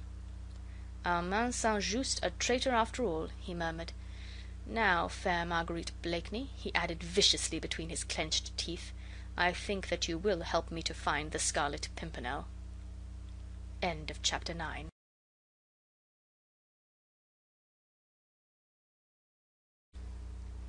The Scarlet Pimpernel by Baroness Orczy. Chapter 10. In the Opera Box. It was one of the gala nights at Covent Garden Theatre, the first of the autumn season in this memorable year of grace 1792. The house was well packed, both in the smart orchestra boxes and in the pit, as well as in the more plebeian balconies and galleries above. Gluck's Orpheus made a strong appeal to the more intellectual portions of the house, whilst the fashionable women, the gaily dressed and brilliant throng, spoke to the eye of those who cared but little for this latest importation from Germany. Selina Storace had been duly applauded after her grand aria by her numerous admirers. Benjamin Incledon, the acknowledged favourite of the ladies, had received special gracious recognition from the royal box, and now the curtain came down after the glorious finale to the 2nd act, and the audience, which had hung spellbound on the magic strains of the great maestro, seemed collectively to breathe a long sigh of satisfaction, previous to letting loose its hundreds of waggish and frivolous tongues. In the smart orchestra boxes many well-known faces were to be seen. Mr. Pitt, overweighted with cares of state, was finding brief relaxation in tonight's musical treat. The Prince of Wales, jovial, rotund, somewhat coarse and commonplace in appearance, moved about from box to box, spending brief quarters of an hour with those of his more intimate friends. In Lord Grenville's box, too, a curious, interesting personality attracted everyone's attention. A thin, small figure with shrewd, sarcastic face and deep-set eyes, attentive to the music, keenly critical of the audience, dressed in immaculate black, with dark hair free from any powder. Lord Grenville, Foreign Secretary of State, paid him marked, though frigid, deference. Here and there, dotted about among distinctly English types of beauty, 1 or 2 foreign faces stood out in marked contrast. The haughty, aristocratic cast of countenance of the many French royalist emigres who, persecuted by the relentless revolutionary faction of their country, had found a peaceful refuge in England. On these faces sorrow and care were deeply writ. The women especially paid but little heed either to the music or to the brilliant audience. No doubt their thoughts were far away with husband, brother, son maybe, still in peril, or lately succumbed to a cruel fate. Among these, the Comtesse de Tournay de Basserive, but lately arrived from France, was a most conspicuous figure. Dressed in deep, heavy black silk, with only a white lace handkerchief to relieve the aspect of mourning about her person, she sat beside Lady Portals, who was vainly trying, by witty sallies, in somewhat broad jokes, to bring a smile to the Comtesse's sad mouth. Behind her sat little Suzanne and the Vicomte, both silent and somewhat shy among so many strangers. Suzanne's eyes seemed wistful. When she first entered the crowded house, she had looked eagerly all around, scanning every face, scrutinized every box. Evidently the one face she wished to see was not there, for she settled herself quietly behind her mother, listened apathetically to the music, and took no further interest in the audience itself. "Ah, Lord Grenville," said Lady Portarles, as, following a discreet knock, the clever, interesting head of the Secretary of State appeared in the doorway of the box. "You could not arrive more apropos. Here is Madame la Comtesse de Tournay, positively dying to hear the latest news from France." The distinguished diplomat had come forward and was shaking hands with the ladies. "Alas," he said sadly, "it is of the very worst. The massacres continue. Paris literally reeks with blood, and the guillotine claims 100 victims a day." Pale and tearful, the Comtesse was leaning back in her chair, listening horror-struck to this brief and graphic account of what went on in her own misguided country. "Ah, monsieur," she said in broken English, "it is dreadful to hear all that, and my poor husband still in that awful country. It is terrible for me to be sitting here in a theatre, all safe and in peace, while he is in such peril." "Lud, madame," said honest, bluff Lady Portarles, "your sitting in a convent won't make your husband safe, and you have your children to consider. They are too young to be dosed with anxiety and premature mourning." The Comtesse smiled through her tears at the vehemence of her friend.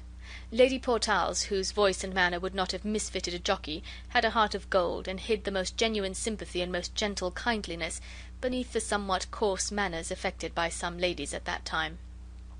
"Besides which, madame," added Lord Grenville, "did you not tell me yesterday that the League of the Scarlet Pimpernel had pledged their honour to bring Monsieur le Comte safely across the Channel?" "Ah, yes," replied the Comtesse, "and that is my only hope. I saw Lord Hastings yesterday. He reassured me again." "Then I am sure you need have no fear. What the League have sworn, that they will surely accomplish. Ah," added the old diplomat with a sigh, "if I were but a few years younger."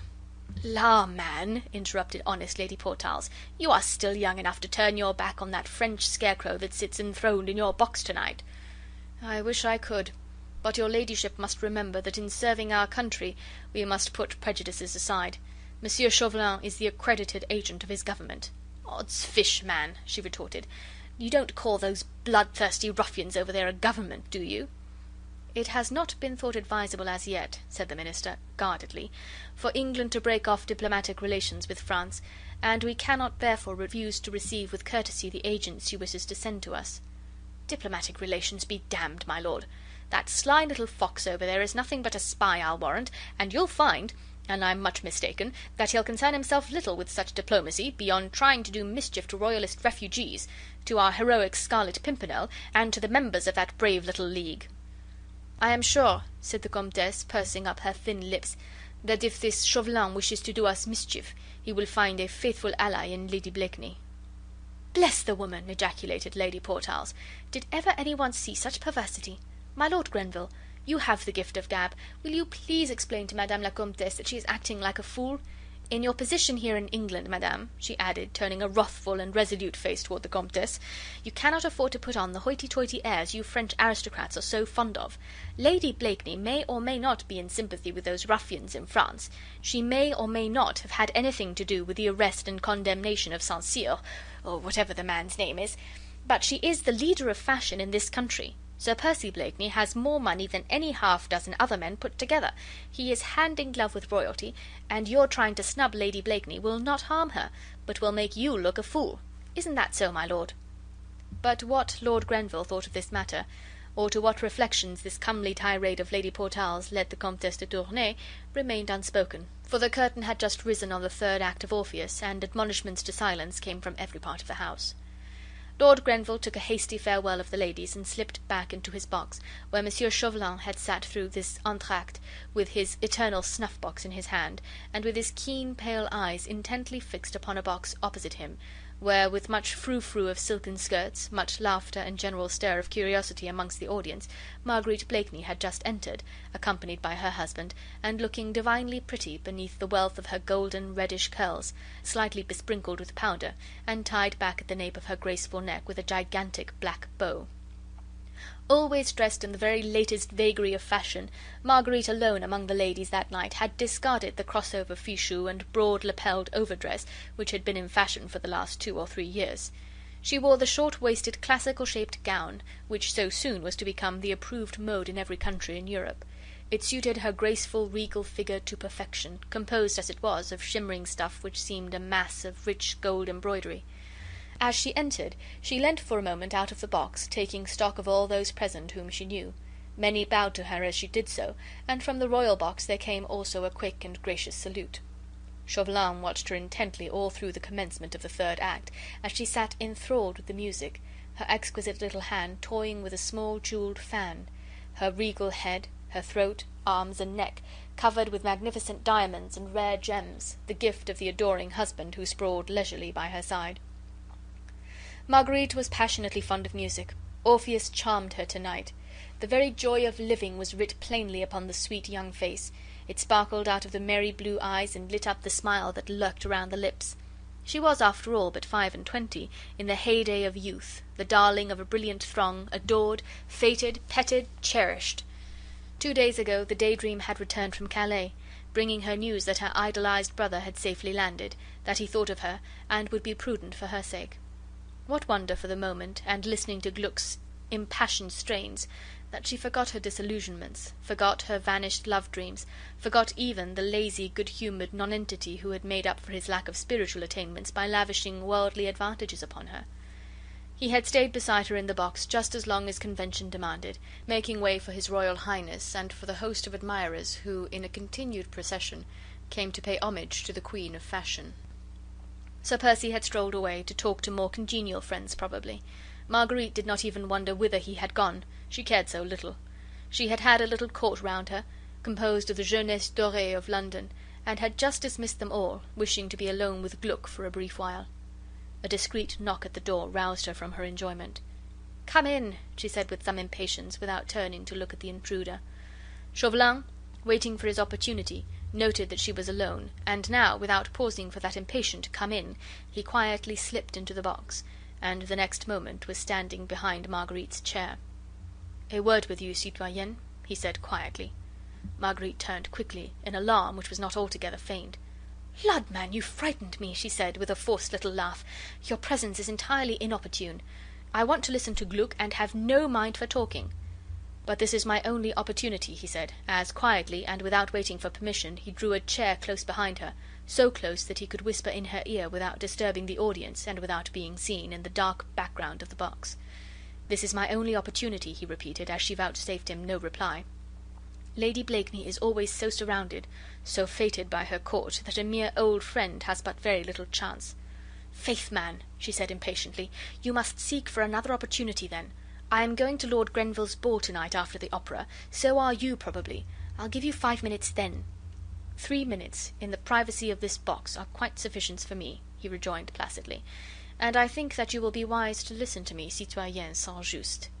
Marguerite instinctively shivered. Chauvelin had not raised his voice above a whisper. He was now quietly taking a pinch of snuff, yet there was something in his attitude, something in those pale foxy eyes, which seemed to freeze the blood in her veins, as would the sight of some deadly, hitherto unguessed peril. "Is that a threat, citoyen?" she asked at last. "Nay, fair lady," he said gallantly, "only an arrow shot into the air." He paused a moment, like a cat which sees a mouse running heedlessly by, ready to spring, yet waiting with that feline sense of enjoyment of mischief about to be done. Then he said quietly, "Your brother, St. Just, is in peril." Not a muscle moved in the beautiful face before him. He could only see it in profile, for Marguerite seemed to be watching the stage intently, but Chauvelin was a keen observer. He noticed the sudden rigidity of the eyes, the hardening of the mouth, the sharp, almost paralyzed tension of the beautiful, graceful figure. "Lad, then," she said with affected merriment, "since 'tis one of your imaginary plots, you'd best go back to your own seat and leave me enjoy the music." And with her hand she began to beat time nervously against the cushion of the box. Selina Storis was singing the Guerre to an audience that hung spellbound upon the prima donna's lips. Chauvelin did not move from his seat.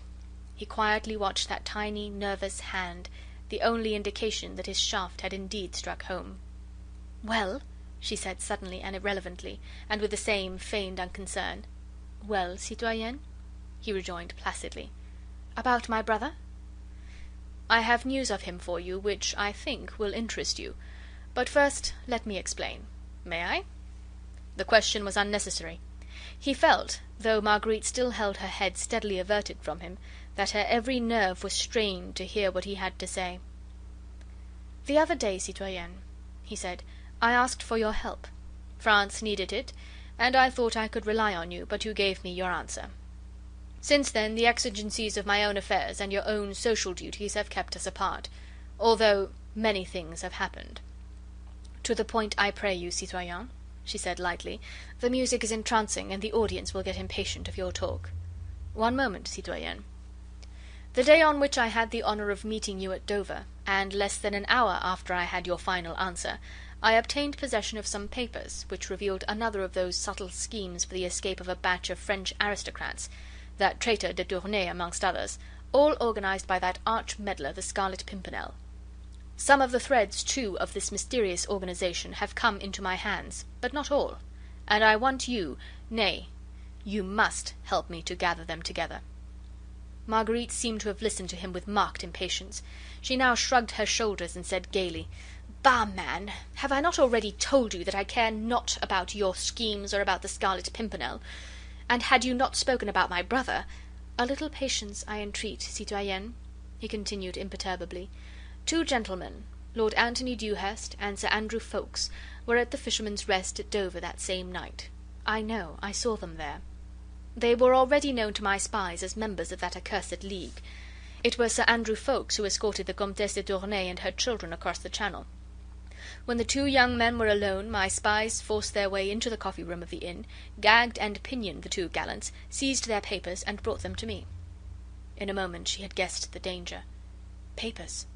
Had Armand been imprudent? The very thought struck her with nameless terror. Still, she would not let this man see that she feared. She laughed gaily and lightly. "Faith, and your impudence passes belief," she said merrily. "Robbery and violence in England, in a crowded inn! Your men might have been caught in the act. What if they had? They are children of France, and they have been trained by your humble servant. Had they been caught, they would have gone to jail, or even to the gallows, without a word of protest or indiscretion. At any rate, it was well worth the risk. A crowded inn is safer for those little operations than you think, and my men have experience." "Well, and those papers?" she asked carelessly. "Unfortunately, though they have given me cognizance of certain names, certain movements, enough, I think, to thwart their projected coup for the moment, it would only be for the moment, and still leaves me in ignorance of the identity of the Scarlet Pimpernel." "La, my friend," she said with the same assumed flippancy of manner, "then you are where you were before, aren't you? And you can let me enjoy the last strophe of the aria. Faith," she added, ostentatiously smothering an imaginary yawn, "had you not spoken about my brother—" "I am coming to him now, citoyenne. Among the papers there was a letter to Sir Andrew Ffoulkes, written by your brother St. Just." "Well, and?" "That letter shows him to be not only in sympathy with the enemies of France, but actually a helper, if not a member, of the League of the Scarlet Pimpernel." The blow had been struck at last. All along Marguerite had been expecting it. She would not show fear. She was determined to seem unconcerned, flippant even. She wished, when the shock came, to be prepared for it, to have all her wits about her, those wits which had been nicknamed the keenest in Europe.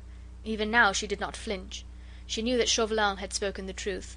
The man was too earnest, too blindly devoted to the misguided cause he had at heart, too proud of his countrymen, of those makers of revolutions, to stoop to low, purposeless falsehoods. That letter of Armand's, foolish, imprudent Armand, was in Chauvelin's hands. Marguerite knew that as if she had seen the letter with her own eyes, and Chauvelin would hold that letter for purposes of his own, until it suited him to destroy it or to make use of it against Armand. All that she knew, and yet she continued to laugh more gaily, more loudly than she had done before. "La, man," she said, speaking over her shoulder and looking him full and squarely in the face, "did I not say it was some imaginary plot? Armand in league with that enigmatic Scarlet Pimpernel? Armand busy helping those French aristocrats whom he despises? Faith, the tale does infinite credit to your imagination." "Let me make my point clear, citoyenne," said Chauvelin with the same unruffled calm. "I must assure you that St. Just is compromised beyond the slightest hope of pardon." Outside the orchestra box all were silent for a moment or two. Marguerite sat straight upright, rigid and inert, trying to think, trying to face the situation, to realize what had best be done. In the house, Storace had finished the aria, and was even now bowing in her classic garb, but in approved 18th century fashion, to the enthusiastic audience who cheered her to the echo. "Chauvelin," said Marguerite Blakeney at last, quietly, and without that touch of bravado which had characterized her attitude all along. "Chauvelin, my friend, shall we try to understand one another? It seems that my wits have become rusty by contact with this damp climate. Now tell me, you are very anxious to discover the identity of the Scarlet Pimpernel, isn't that so? France's most bitter enemy, citoyenne, all the more dangerous as he works in the dark." "All the more noble, you mean. Well, and you would now force me to do some spying work for you in exchange for my brother Armand's safety, is that it?" "Fie! Two very ugly words, fair lady," protested Chauvelin urbanely. "There can be no question of force, and the service which I would ask of you in the name of France could never be called by the shocking name of spying." "At any rate, that is what it is called over here," she said dryly. "That is your intention, is it not?" "My intention is that you yourself win the free pardon for Armand St. Just by doing me a small service." "What is it?" "Only watch for me tonight, citoyen St. Just," he said eagerly. "Listen. Among the papers which were found about the person of Sir Andrew Ffoulkes there was a tiny note. See," he added, taking a tiny scrap of paper from his pocketbook and handing it to her. It was the same scrap of paper which 4 days ago the two young men had been in the act of reading at the very moment when they were attacked by Chauvelin's minions. Marguerite took it mechanically and stooped to read it. There were only 2 lines, written in a distorted, evidently disguised handwriting. She read them half aloud. "Remember, we must not meet more often than is strictly necessary. You have all instructions for the second. If you wish to speak to me again, I shall be at G's ball." "What does it mean?" she asked. "Look again, citoyenne, and you will understand." "There is a device here in the corner, a small red flower." "Yes."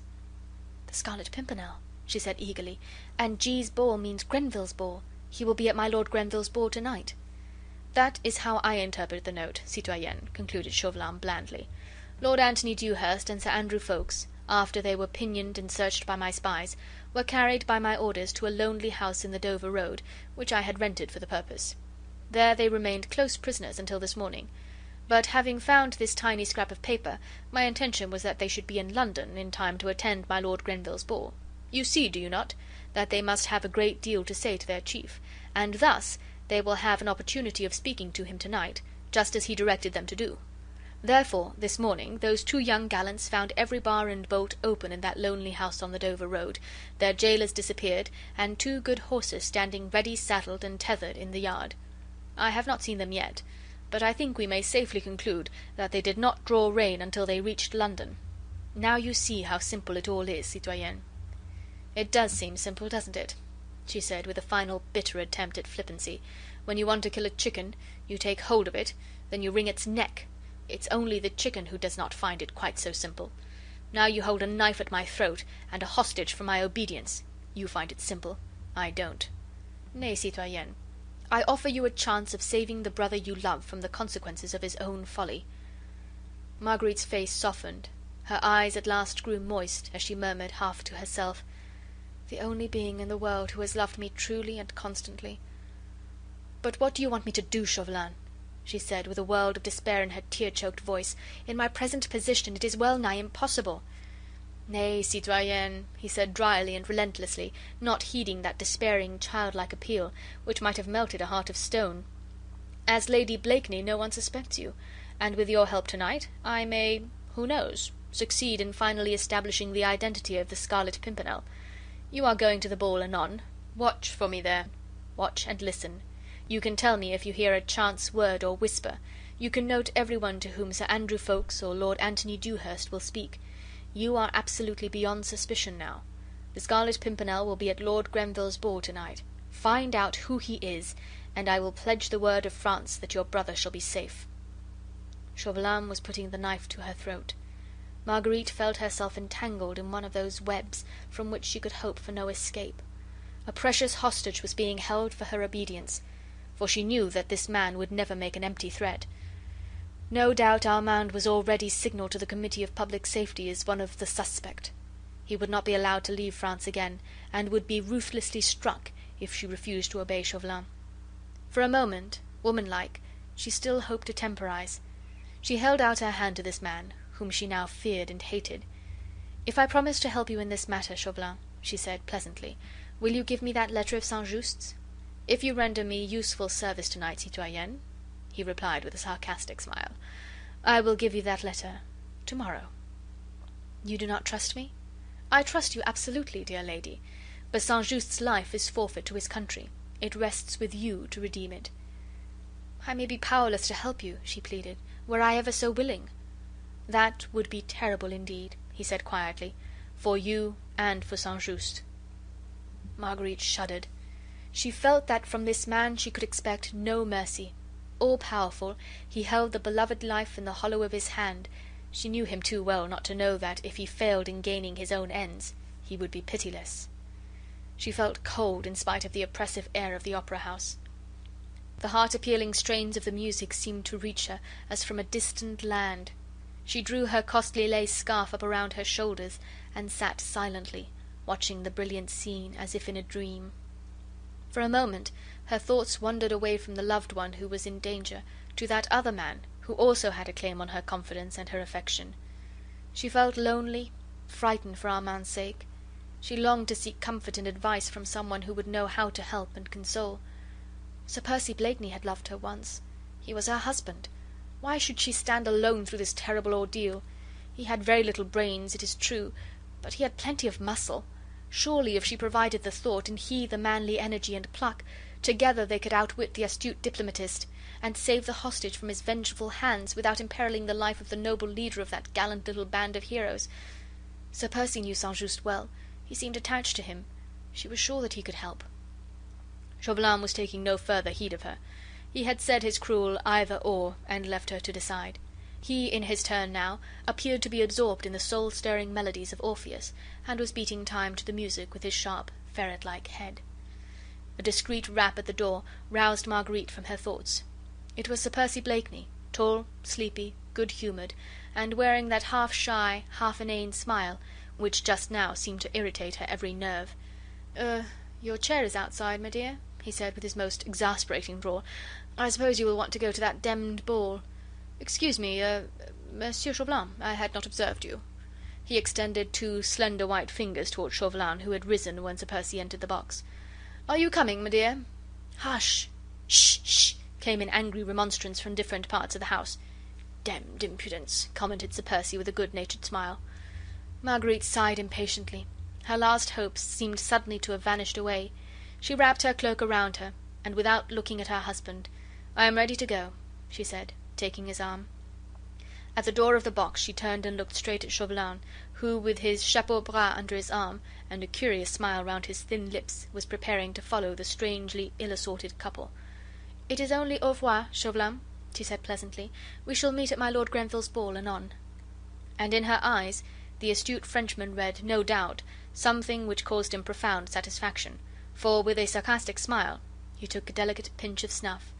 Then, having dusted his dainty laced jabot, he rubbed his thin bony hands contentedly together. End of chapter 10.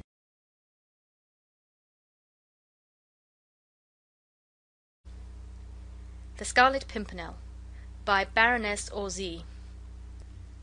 Chapter 11. Lord Grenville's Ball. The historic ball given by the then Secretary of State for Foreign Affairs, Lord Grenville, was the most brilliant function of the year. Though the autumn season had only just begun, everybody who was anybody had contrived to be in London in time to be present there, and to shine at this ball, to the best of his or her respective ability. His Royal Highness the Prince of Wales had promised to be present. He was coming on presently from the opera. Lord Grenville himself had listened to the first two acts of Orpheus before preparing to receive his guests. At 10 o'clock, an unusually late hour in those days, the grand rooms of the Foreign Office, exquisitely decorated with exotic palms and flowers, were filled to overflowing. One room had been set apart for dancing, and the dainty strains of the minuet made a soft accompaniment to the gay chatter, the merry laughter of the numerous and brilliant company. In a smaller chamber, facing the top of the fine stairway, the distinguished host stood ready to receive his guests. Distinguished men, beautiful women, notabilities from every European country had already filed past him, had exchanged the elaborate bows and curtsies with him which the extravagant fashion of the time demanded, and then, laughing and talking, had dispersed into the hall, reception, and card-rooms beyond. Not far from Lord Grenville's elbow, leaning against one of the console tables, Chauvelin, in his irreproachable black costume, was taking a quiet survey of the brilliant throng. He noted that Sir Percy and Lady Blakeney had not yet arrived, and his keen, pale eyes glanced quickly towards the door every time a newcomer appeared. He stood somewhat isolated. The envoy of the revolutionary government of France was not likely to be very popular in England at a time when the news of the awful September massacres, and of the reign of terror and anarchy, had just begun to filtrate across the Channel. In his official capacity he had been received courteously by his English colleagues. Mr. Pitt had shaken him by the hand, Lord Grenville had entertained him more than once, but the more intimate circles of London society ignored him altogether. The women openly turned their backs upon him. The men who held no official position refused to shake his hand. But Chauvelin was not the man to trouble himself about these social amenities, which he called mere incidents in his diplomatic career. He was blindly enthusiastic for the revolutionary cause, he despised all social inequalities, and he had a burning love for his own country. These three sentiments made him supremely indifferent to the snubs he received in this fog-ridden, loyalist, old-fashioned England. But above all, Chauvelin had a purpose at heart. He firmly believed that the French aristocrat was the most bitter enemy of France. He would have wished to see every one of them annihilated.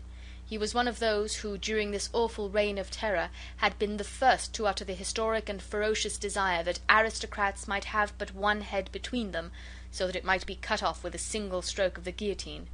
And thus he looked upon every French aristocrat who had succeeded in escaping from France as so much prey of which the guillotine had been unwarrantably cheated.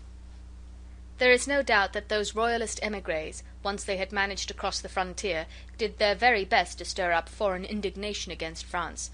Plots without end were hatched in England, in Belgium, in Holland, to try and induce some great power to send troops into revolutionary Paris, to free King Louis, and to summarily hang the bloodthirsty leaders of that monster republic. Small wonder, therefore, that the romantic and mysterious personality of the Scarlet Pimpernel was a source of bitter hatred to Chauvelin. He and the few young jackanapes under his command, well furnished with money, armed with boundless daring and acute cunning, had succeeded in rescuing hundreds of aristocrats from France. 9/10 of the emigres who were feted at the English court owed their safety to that man and to his league. Chauvelin had sworn to his colleagues in Paris that he would discover the identity of that meddlesome Englishman, entice him over to France, and then... Chauvelin drew a deep breath of satisfaction at the very thought of seeing that enigmatic head falling under the knife of the guillotine as easily as that of any other man. Suddenly there was a great stir on the handsome staircase. All conversation stopped for a moment as the major-domo's voice outside announced, "His Royal Highness the Prince of Wales and suite, Sir Percy Blakeney, Lady Blakeney." Lord Grenville went quickly to the door to receive his exalted guest.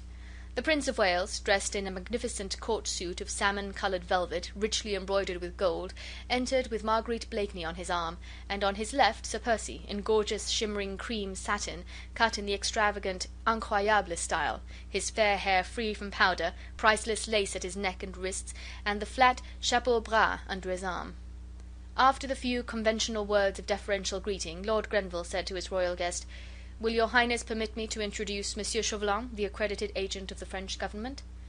Chauvelin, immediately the prince entered, had stepped forward, expecting this introduction. He bowed very low, whilst the prince returned his salute with a curt nod of the head. "Monsieur," said his Royal Highness coldly, "we will try to forget the government that sent you, and look upon you merely as our guest, a private gentleman from France. As such, you are welcome, monsieur." "Monseigneur," rejoined Chauvelin, bowing once again. "Madame," he added, bowing ceremoniously before Marguerite. "Ah, my little Chauvelin," she said with unconcerned gaiety, and extending her tiny hand to him. "Monsieur and I are old friends, your Royal Highness." "Ah, then," said the prince, this time very graciously, "you are doubly welcome, monsieur." "There is someone else I would crave permission to present to your Royal Highness," here interposed Lord Grenville. "Ah, "Who is it?" asked the prince. "Madame la Comtesse de Tournay de Basserive and her family, who have but recently come from France." "By all means. They are among the lucky ones, then." Lord Grenville turned in search of the Comtesse, who sat at the further end of the room. "Lord love me," whispered his Royal Highness to Marguerite, as soon as he had caught sight of the frigid figure of the old lady. "Lord love me, she looks very virtuous and very melancholy." "Faith, your Royal Highness," she rejoined with a smile, "virtue is like precious odours, most fragrant when it is crushed." "Virtue, alas," sighed the prince, "is mostly unbecoming to your charming sex, madame." "Madame la Comtesse de Tournay de Basserive," said Lord Grenville, introducing the lady. "This is a pleasure, madame. My royal father, as you know, is ever glad to welcome those of your compatriots whom France has driven from her shores." "Your Royal Highness is ever gracious," replied the Comtesse with becoming dignity. Then, indicating her daughter, who stood timidly by her side, "My daughter Suzanne, monseigneur," she said. "Ah, charming, charming," said the prince. "And now allow me, Comtesse, to introduce you, Lady Blakeney, who honours us with her friendship. You and she will have much to say to one another, I vow. Every compatriot of Lady Blakeney's is doubly welcome for her sake. Her friends are our friends, her enemies the enemies of England." Marguerite's blue eyes had twinkled with merriment at this gracious speech from her exalted friend. The Comtesse de Tournay, who lately had so flagrantly insulted her, was here receiving a public lesson, at which Marguerite could not help but rejoice. But the Comtesse, for whom respect of royalty amounted almost to a religion, was too well schooled in courtly etiquette to show the slightest sign of embarrassment, as the two ladies curtsied ceremoniously to one another. "His Royal Highness is ever gracious, madame," said Marguerite demurely, and with a wealth of mischief in her twinkling blue eyes. "But there is no need for his kind of meditation. Your amiable reception of me at our last meeting still dwells pleasantly in my memory." "We poor exiles, madame," rejoined the Comtesse frigidly, "show our gratitude to England by devotion to the wishes of Monseigneur." "Madame," said Marguerite, with another ceremonious curtsy. "Madame," responded the Comtesse with equal dignity. The prince, in the meanwhile, was saying a few gracious words to the young Vicomte. "I am happy to know you, Monsieur le Vicomte," he said. "I knew your father well when he was ambassador in London." "Ah, Monseigneur," replied the Vicomte, "I was a little boy then, and now I owe the honor of this meeting to our protector, the Scarlet Pimpernel." "Hush!" said the prince, earnestly and quickly, as he indicated Chauvelin, who had stood a little on one side throughout the whole of this little scene, watching Marguerite and the Comtesse with an amused, sarcastic little smile around his thin lips. "Nay, Monseigneur," he said now, as if in direct response to the prince's challenge, "pray do not check this gentleman's display of gratitude. The name of that interesting red flower is well known to me and to France." The prince looked at him keenly for a moment or two. "Faith, then, monsieur," he said, "perhaps you know more about our national hero than we do ourselves. Perchance you know who he is. See," he added, turning to the groups around the room, "the ladies hang upon your lips. You would render yourself popular among the fair sex if you were to gratify their curiosity."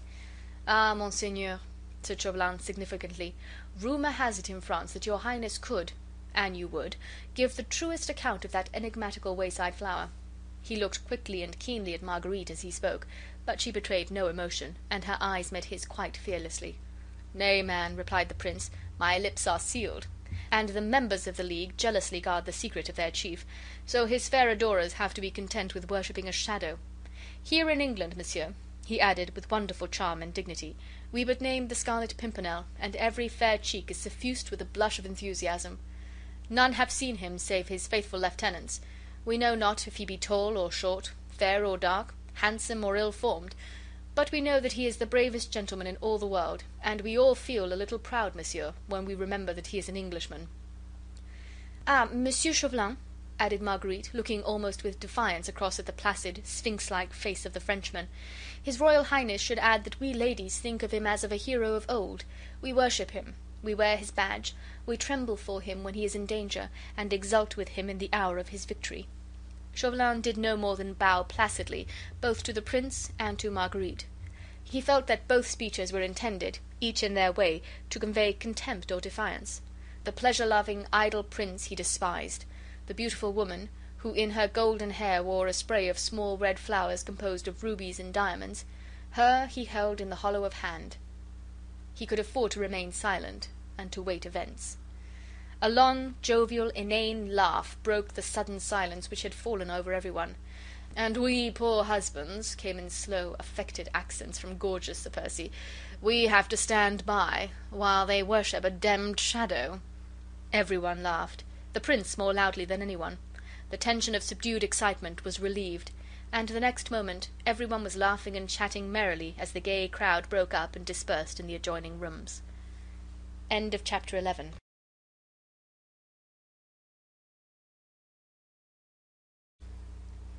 The Scarlet Pimpernel by Baroness Orczy. Chapter 12. The Scrap of Paper. Marguerite suffered intensely. Though she laughed and chatted, though she was more admired, more surrounded, more fated than any woman there, she felt like one condemned to death, living her last day upon this earth. Her nerves were in a state of painful tension, which had increased 100-fold during that brief hour which she had spent in her husband's company between the opera and the ball. The short ray of hope, that she might find in this good-natured, lazy individual a valuable friend and adviser, had vanished as quickly as it had come, the moment she found herself alone with him. The same feeling of good-humoured contempt which one feels for an animal or a faithful servant made her turn away with a smile from the man who should have been her moral support in this heart-rending crisis through which she was passing, who should have been her cool-headed adviser when feminine sympathy and sentiment tossed her hither and thither between her love for her brother, who was far away and in mortal peril, and horror of the awful service which Chauvelin had exacted from her in exchange for Armand's safety. There he stood, the moral support, the cool-headed adviser, surrounded by a crowd of brainless, empty-headed young fops, who were even now repeating from mouth to mouth, and with every sign of the keenest enjoyment, a doggerel quatrain which he had just given forth. Everywhere the absurd, silly words met her. People seemed to have little else to speak about. Even the Prince had asked her with a little laugh whether she appreciated her husband's latest poetic efforts. "All done in the tying of a cravat," Sir Percy had declared to his clique of admirers. "We seek him here, we seek him there. Those Frenchies seek him everywhere. Is he in heaven? Is he in hell? That demmed elusive Pimpernel." Sir Percy's bon mot had gone the round of the brilliant reception rooms. The Prince was enchanted. He vowed that life without Blakeney would be but a dreary desert. Then, taking him by the arm, had led him to the card-room, and engaged him in a long game of hazard. Sir Percy, whose chief interest in most social gatherings seemed to centre around the card-table, usually allowed his wife to flirt, dance, to amuse or bore herself as much as she liked; and tonight, having delivered himself of his bon mot, he had left Marguerite surrounded by a crowd of admirers of all ages, all anxious and willing to help her to forget that somewhere in the spacious reception rooms there was a long lazy being who had been fool enough to suppose that the cleverest woman in Europe would settle down to the prosaic bonds of English matrimony. Her still overwrought nerves, her excitement and agitation, lent beautiful Marguerite Blakeney much additional charm. Escorted by a veritable bevy of men of all ages and of most nationalities, she called forth many exclamations of admiration from everyone as she passed. She would not allow herself any more time to think. Her early, somewhat bohemian training had made her something of a fatalist. She felt that events would shape themselves, that the directing of them was not in her hands. From Chauvelin she knew that she could expect no mercy. He had set a price on Armand's head, and left it to her to pay or not, as she chose. Later on in the evening she caught sight of Sir Andrew Ffoulkes and Lord Anthony Dewhurst, who seemingly had just arrived. She noticed at once that Sir Andrew immediately made for little Suzanne de Tournay, and that the two young people soon managed to isolate themselves in one of the deep embrasures of the mullioned windows, there to carry on a long conversation which seemed very earnest and very pleasant on both sides. Both the young men looked a little haggard and anxious, but otherwise they were irreproachably dressed, and there was not the slightest sign about their courtly demeanour of the terrible catastrophe which they must have felt hovering round them and round their chief. That the League of the Scarlet Pimpernel had no intention of abandoning its cause she had gathered through little Suzanne herself, who spoke openly of the assurance she and her mother had had that the Comte de Tournay would be rescued from France by the League within the next few days. Vaguely she began to wonder, as she looked at the brilliant and fashionable in the gaily lighted ballroom, which of these worldly men round her was the mysterious Scarlet Pimpernel who held the threads of such daring plots and the fate of valuable lives in his hands. A burning curiosity seized her to know him. although for months she had heard of him and had accepted his anonymity as everyone else in society had done. But now she longed to know, quite impersonally, quite apart from Armand, and, oh, quite apart from Chauvelin, only for her own sake, for the sake of the enthusiastic admiration she had always bestowed on his bravery and cunning. He was at the ball, of course, somewhere, since Sir Andrew Ffoulkes and Lord Anthony Dewhurst were here, evidently expecting to meet their chief, and perhaps to get a fresh mot d'ordre from him. Marguerite looked round at everyone, at the aristocratic, high-typed Norman faces, the squarely built, fair-haired Saxon, the more gentle, humorous cast of the Celt, wondering which of these betrayed the power, the energy, the cunning which had imposed its will and its leadership upon a number of high-born English gentlemen, among whom rumour asserted was his Royal Highness himself. Sir Andrew Ffoulkes? Surely not, with his gentle blue eyes, which were looking so tenderly and longingly after little Suzanne, who was being led away from the pleasant tete-a-tete by her stern mother. Marguerite watched him across the room, as he finally turned away with a sigh, and seemed to stand aimless and lonely, now that Suzanne's dainty little figure had disappeared in the crowd. She watched him as he strolled towards the doorway, which led to a small boudoir beyond, then paused and leaned against the framework of it, looking still anxiously all around him. Marguerite contrived for the moment to evade her present attentive cavalier, and she skirted the fashionable crowd, drawing nearer to the doorway against which Sir Andrew was leaning. Why she wished to get closer to him she could not have said. Perhaps she was impelled by an all-powerful fatality, which so often seems to rule the destinies of men. Suddenly she stopped. Her very heart seemed to stand still, her eyes, large and excited, flashed for a moment towards that doorway, then as quickly returned away again. Sir Andrew Ffoulkes was still in the same listless position by the door, but Marguerite had distinctly seen that Lord Hastings, a young buck, a friend of her husband's and one of the prince's set, had, as he quickly brushed past him, slipped something into his hand. For one moment longer, oh, it was the merest flash, Marguerite paused. The next she had, with admirably played unconcern, resumed her walk across the room, but this time more quickly, towards that doorway whence Sir Andrew had now disappeared. All this, from the moment that Marguerite had caught sight of Sir Andrew leaning against the doorway until she followed him into the little boudoir beyond, had occurred in less than a minute. Fate is usually swift when she deals a blow. Now Lady Blakeney had suddenly ceased to exist. It was Marguerite St. Just who was there only. Marguerite St. Just, who had passed her childhood, her early youth, in the protecting arms of her brother Armand. She had forgotten everything else, her rank, her dignity, her secret enthusiasms, everything save that Armand stood in peril of his life, and that there, not 20 feet away from her, in the small boudoir which was quite deserted, in the very hands of Sir Andrew Ffoulkes, might be the talisman which would save her brother's life. Barely another 30 seconds had elapsed between the moment when Lord Hastings slipped the mysterious something into Sir Andrew's hand and the one when she, in her turn, reached the deserted boudoir. Sir Andrew was standing with his back to her, and close to a table upon which stood a massive silver candelabra. A slip of paper was in his hand, and he was in the very act of perusing its contents. Unperceived, her soft clinging robe making not the slightest sound upon the heavy carpet, not daring to breathe until she had accomplished her purpose, Marguerite slipped close behind him. At that moment he looked round and saw her. She uttered a groan, passed her hand across her forehead, and murmured faintly, "The heat in the room was terrible. I felt so faint. Oh!" She tottered almost as if she would fall, and Sir Andrew, quickly recovering himself and crumpling in his hand the tiny note he had been reading, was only apparently just in time to support her. "You are ill, Lady Blakeney?" he asked with much concern. "Let me—" No, nothing," she interrupted quickly. "A chair, quick." She sank into a chair close to the table, and, throwing back her head, closed her eyes. "There," she murmured, still faintly, "the giddiness is passing off. Do not heed me, Sir Andrew, I assure you I already feel better." At moments like these there is no doubt, and psychologists actually assert it, that there is in us a sense which has absolutely nothing to do with the other 5. It is not that we see, it is not that we hear or touch, yet we seem to do all 3 at once. Marguerite sat there with her eyes apparently closed. Sir Andrew was immediately behind her, and on her right was the table with the 5-armed candelabra upon it. Before her mental vision there was absolutely nothing but Armand's face. Armand, whose life was in the most imminent danger, and who seemed to be looking at her from a background upon which were dimly painted the seething crowd of Paris, the bare walls of the Tribunal of Public Safety, with Fouquier-Tinville, the public prosecutor, demanding Armand's life in the name of the people of France, and the lurid guillotine with its stained knife waiting for another victim. Armand. For one moment there was dead silence in the little boudoir. Beyond, from the brilliant ballroom, the sweet notes of the gavotte, the frou-frou of rich dresses, the talk and laughter of a large and merry crowd, came as a strange, weird accompaniment to the drama which was being enacted here.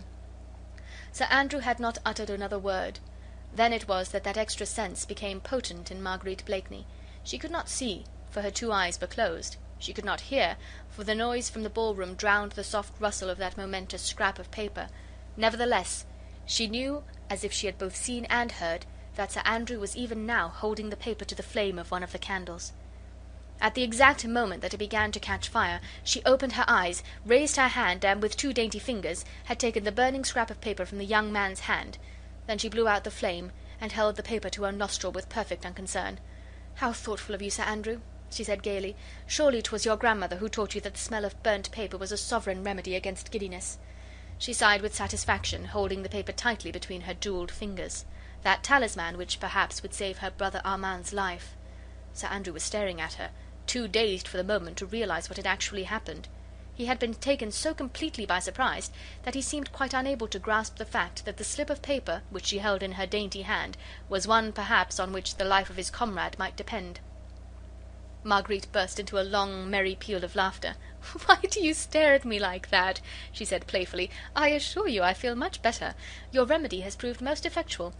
This room is most delightfully cool," she added, with the same perfect composure, "and the sound of the gavotte from the ballroom is fascinating and soothing."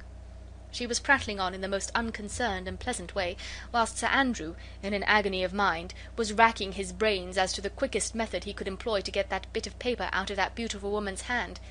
Instinctively, vague and tumultuous thoughts rushed through his mind. He suddenly remembered her nationality, and, worst of all, recollected that horrible tale anent the Marquis de St. Cyr, which in England no one had credited, for the sake of Sir Percy as well as for her own. "What? Still dreaming and staring?" she said with a merry laugh. "You are most ungallant, Sir Andrew. And now I come to think of it, you seemed more startled than pleased when you saw me just now. I do believe, after all, that it was not concern for my health, nor yet a remedy taught you by your grandmother, that caused you to burn this tiny scrap of paper. I vow it must have been your lady love's last cruel epistle you were trying to destroy. Now confess," she added, playfully holding up the scrap of paper, "does this contain her final congé, or a last appeal to kiss and make friends?" "Whichever it is, Lady Blakeney," said Sir Andrew, who was gradually recovering his self-possession, "this little note is undoubtedly mine, and..." Not caring whether his action was one that would be styled ill-bred towards a lady, the young man had made a bold dash for the note, but Marguerite's thoughts flew quicker than his own. Her actions under pressure of his intense excitement were swifter and more sure. She was tall and strong. She took a quick step backwards and knocked over the small Sheraton table, which was already top-heavy, and which fell down with a crash, together with the massive candelabra upon it. She gave a quick cry of alarm. "The candle, Sir Andrew! Quick!" There was not much damage done. One or two of the candles had blown out as the candelabra fell, others had merely sent some grease upon the valuable carpet. One had ignited the paper shade over it. Sir Andrew quickly and dexterously put out the flames and replaced the candelabra upon the table, but this had taken him a few seconds to do, and those seconds had been all that Marguerite needed to cast a quick glance at the paper and to note its contents. A dozen words in the same distorted handwriting she had seen before, and bearing the same device, a star-shaped flower drawn in red ink. When Sir Andrew once more looked at her, he saw only upon her face alarm at the untoward accident and relief at its happy issue, whilst the tiny and momentous note had apparently fluttered to the ground. Eagerly the young man picked it up, and his face looked much relieved, as his fingers closed tightly over it. "For shame, Sir Andrew," she said, shaking her head with a playful sigh, "making havoc in the heart of some impressionable duchess, whilst conquering the affections of my sweet little Suzanne. Well, well, I do believe it was Cupid himself who stood by you and threatened the entire Foreign Office with destruction by fire, just on purpose to make me drop love's message before it had been polluted by my indiscreet eyes. To think that a moment longer and I might have known the secrets of an erring duchess." "You will forgive me, Lady Blakeney," said Sir Andrew, now as calm as she was herself, "if I resume the interesting occupation which you have interrupted?" "By all means, Sir Andrew. How should I venture to thwart the love god again? Perhaps he would mete out some terrible chastisement against my presumption. Burn your love token, by all means." Sir Andrew had already twisted the paper into a long spill, and was once again holding it to the flame of the candle, which had remained alight. He did not notice the strange smile on the face of his fair vis-a-vis, so intent was he on the work of destruction. Perhaps, had he done so, the look of relief would have faded from his face. He watched the fateful note as it curled under the flame. Soon the last fragment fell on the floor, and he placed his heel upon the ashes. "And now, Sir Andrew," said Marguerite Blakeney, with the pretty nonchalance peculiar to herself, and with the most winning of smiles, "will you venture to excite the jealousy of your fair lady by asking me to dance the minuet?" End of chapter 12.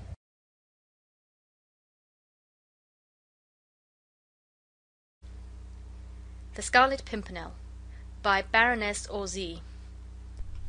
Chapter 13. Either or. The few words which Marguerite Blakeney had managed to read on the half-scorched piece of paper seemed literally to be the words of fate. "Start myself tomorrow." This she had read quite distinctly. Then came a blur caused by the smoke of the candle, which obliterated the next few words. But right at the bottom there was another sentence like letters of fire before her mental vision. "If you wish to speak to me again, I shall be in the supper-room at 1 o'clock precisely." The whole was signed with the hastily scrawled little device, a tiny star-shaped flower, which had become so familiar to her. 1 o'clock precisely. It was now close upon 11. The last minuet was being danced, with Sir Andrew Ffoulkes and beautiful Lady Blakeney leading the couples through its delicate and intricate figures. Close upon 11. The hands of the handsome Louis XV clock upon its ormolu bracket seemed to move along with maddening rapidity. 2 hours more, and her fate and that of Armand would be sealed. In 2 hours she must make up her mind whether she will keep the knowledge so cunningly gained to herself, and leave her brother to his fate, or whether she will wilfully betray a brave man whose life was devoted to his fellow men, who was noble, generous, and above all unsuspecting. It seemed a horrible thing to do. But then there was Armand. Armand too was noble and brave. Armand too was unsuspecting. And Armand loved her, would have willingly trusted his life in her hands, and now, when she could save him from death, she hesitated. Oh, it was monstrous. Her brother's kind, gentle face, so full of love for her, seemed to be looking reproachfully at her. "You might have saved me, Margot," he seemed to say to her, "and you chose the life of a stranger, a man you do not know, whom you have never seen, and preferred that he should be safe whilst you sent me to the guillotine." All these conflicting thoughts raged through Marguerite's brain, while, with a smile upon her lips, she glided through the graceful mazes of the minuet. She noted, with that acute sense of hers, that she had succeeded in completely allaying Sir Andrew's fears. Her self-control had been absolutely perfect. She was a finer actress at this moment, and through the whole of this minuet, than she had ever been upon the boards of the Comédie Française. But then a beloved brother's life had not depended upon her histrionic powers. She was too clever to overdo her part, and made no further allusions to the supposed billets doux, which had caused Sir Andrew Ffoulkes such an agonizing 5 minutes.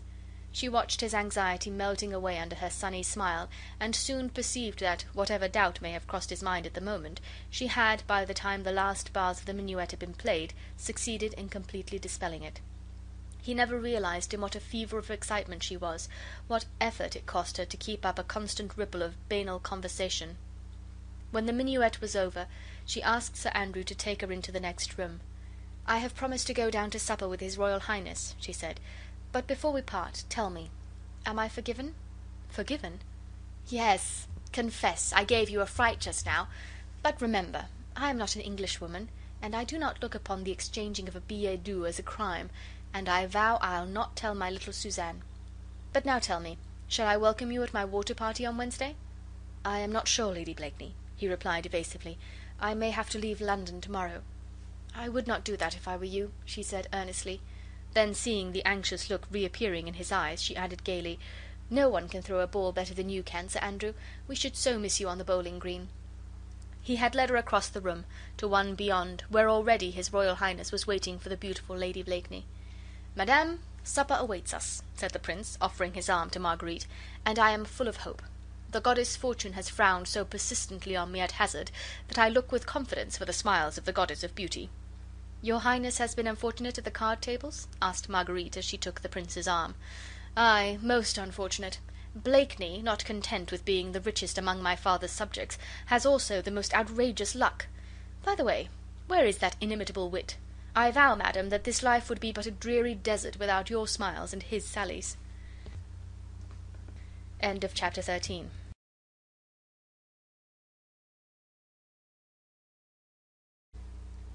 The Scarlet Pimpernel by Baroness Orczy. Chapter 14. 1 o'clock precisely. Supper had been extremely gay. All those present declared that never had Lady Blakeney been more adorable, nor that demmed idiot Sir Percy more amusing. His Royal Highness had laughed until the tears streamed down his cheeks at Blakeney's foolish yet funny repartees. His doggerel verse, "We seek him here, we seek him there," etc., was sung to the tune of Ho Merry Britons, and to the accompaniment of glasses knocked loudly against the table. Lord Grenville, moreover, had a most perfect cook. Some wags asserted that he was a scion of the old French noblesse, who, having lost his fortune, had come to seek it in the cuisine of the Foreign Office. Marguerite Blakeney was in her most brilliant mood, and surely not a soul in that crowded supper-room had even an inkling of the terrible struggle which was raging within her heart. The clock was ticking so mercilessly on. It was long past midnight, and even the Prince of Wales was thinking of leaving the supper-table. Within the next half-hour the destinies of two brave men would be pitted against one another, the dearly beloved brother, and he, the unknown hero. Marguerite had not tried to see Chauvelin during this last hour. She knew that his keen, fox-like eyes would terrify her at once, and incline the balance of her decision towards Armand. Whilst she did not see him, there still lingered in her heart of hearts a vague, undefined hope that something would occur, something big, enormous, epoch-making, which would shift from her young, weak shoulders this terrible burden of responsibility, of having to choose between two such cruel alternatives. But the minutes ticked on with that dull monotony which they invariably seem to assume when our very nerves ache with their incessant ticking. After supper, dancing was resumed. His Royal Highness had left, and there was general talk of departing among the older guests. The young were indefatigable, and had started on a new gavotte, which would fill the next quarter of an hour. Marguerite did not feel equal to another dance. There is a limit to the most enduring of self-control. Escorted by a cabinet minister, she had once more found her way to the tiny boudoir, still the most deserted among all the rooms. She knew that Chauvelin must be lying in wait for her somewhere, ready to seize the first possible opportunity for a tete-a-tete. His eyes had met hers for a moment after the four-supper minuet, and she knew that the keen diplomat, with those searching pale eyes of his, had divined that her work had been accomplished. Fate had willed it so. Marguerite, torn by the most terrible conflict heart of woman can ever know, had resigned herself to its decrees. But Armand must be saved at any cost. He first of all, for he was her brother, had been mother, father, friend to her ever since she, a tiny babe, had lost both her parents.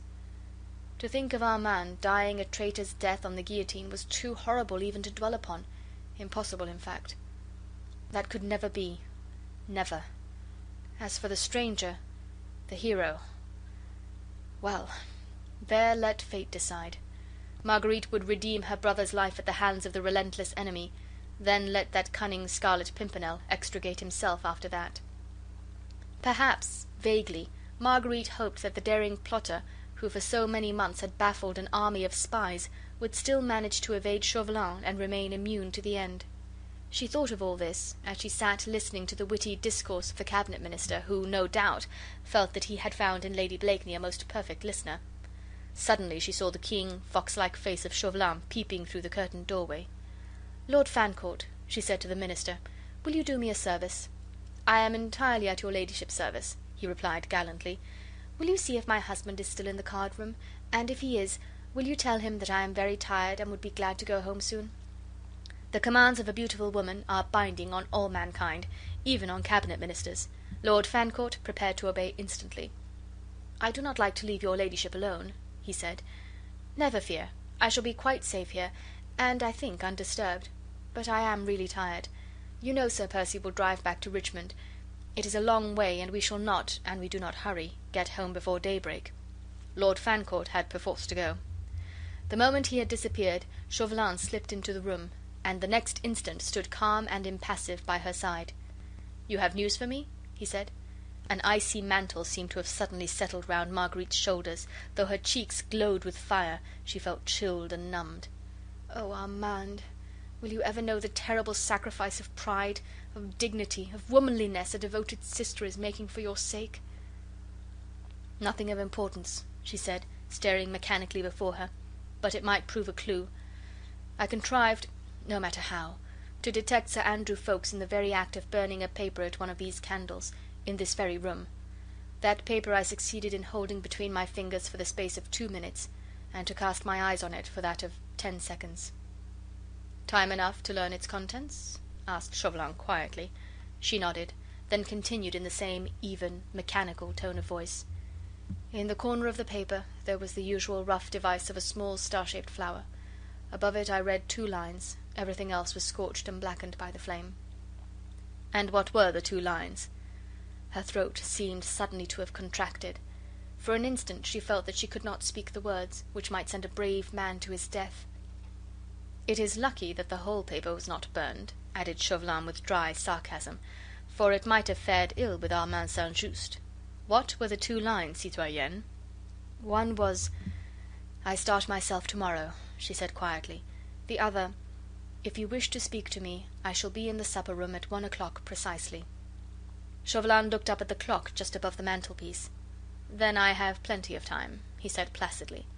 "What are you going to do?" she asked. She was pale as a statue, her hands were icy cold, her head and heart throbbed with the awful strain upon her nerves. Oh, this was cruel, cruel! What had she done to have deserved all this? Her choice was made. Had she done a vile action, or one that was sublime? The recording angel, who writes in the book of gold, alone could give an answer. "What are you going to do?" she repeated mechanically. "Oh, nothing, for the present. After that it will depend." "On what?" "On whom I shall see in the supper room at 1 o'clock precisely." "You will see the Scarlet Pimpernel, of course." "But you do not know him." "No, but I shall presently." "Sir Andrew will have warned him." "I think not. When you parted from him after the minuet he stood and watched you for a moment or two, with a look which gave me to understand that something had happened between you. It was only natural, was it not, that I should make a shrewd guess as to the nature of that something? I thereupon engaged the young man in a long and animated conversation. We discussed Herr Gluck's singular success in London, until a lady claimed his arm for supper." "Since then?" "I did not lose sight of him through supper. When we all came upstairs again, Lady Portarles buttonholed him and started on the subject of pretty Mademoiselle Suzanne de Tournay. I knew he would not move until Lady Portarles had exhausted on the subject, which will not be for another quarter of an hour at least, and it is 5 minutes to 1 now." He was preparing to go, and went up to the doorway where, drawing aside the curtain, he stood for a moment pointing out to Marguerite the distant figure of Sir Andrew Ffoulkes in close conversation with Lady Portarles. "I think," he said with a triumphant smile, "that I may safely expect to find the person I seek in the dining room, fair lady." "There may be more than one. Whoever is there, as the clock strikes 1, will be shadowed by one of my men. Of these, 1, or perhaps 2, or even 3, will leave for France tomorrow. One of these will be the Scarlet Pimpernel." "Yes, and?" "I also, fair lady, will leave for France tomorrow. The papers found at Dover upon the person of Sir Andrew Ffoulkes speak of the neighbourhood of Calais, of an inn which I know well, called Le Chat Gris, of a lonely place somewhere on the coast, the Pere Blanchard's hut, which I must endeavour to find. All these places are given as the point where this meddlesome Englishman has bidden the traitor de Tournay and others to meet his emissaries. But it seems that he has decided not to send his emissaries, that he will start himself tomorrow. Now, one of these persons, whom I shall see anon in the supper room, will be journeying to Calais, and I shall follow that person until I have tracked him to where those fugitive aristocrats await him. For that person, fair lady, will be the man whom I have sought for nearly a year, the man whose energies has outdone me, whose ingenuity has baffled me, whose audacity has set me wondering, yes, me, who have seen a trick or two in my time, the mysterious and elusive Scarlet Pimpernel." "And Armand?" she pleaded. "Have I ever broken my word? I promise you that the day the Scarlet Pimpernel and I start for France I will send you that imprudent letter of his by special courier.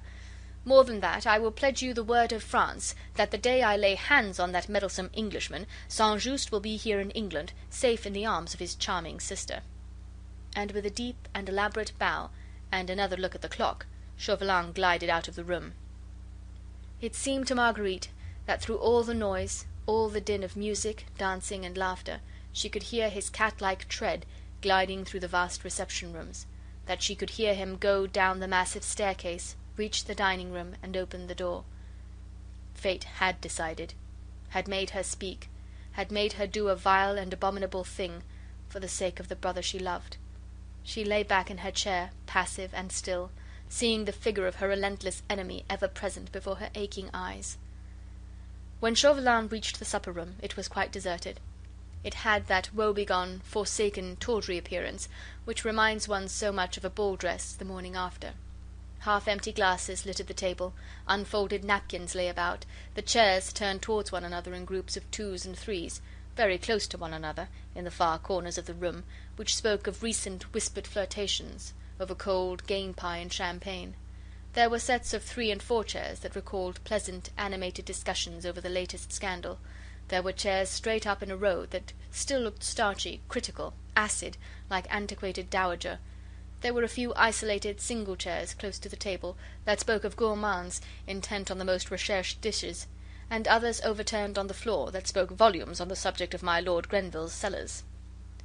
It was a ghost-like replica, in fact, of that fashionable gathering upstairs, a ghost that haunts every house where balls and good suppers are given, a picture drawn with white chalk on grey cardboard, dull and colourless, now that the bright silk dresses and gorgeously embroidered coats were no longer there to fill in the foreground, and now that the candles flickered sleepily in their sockets.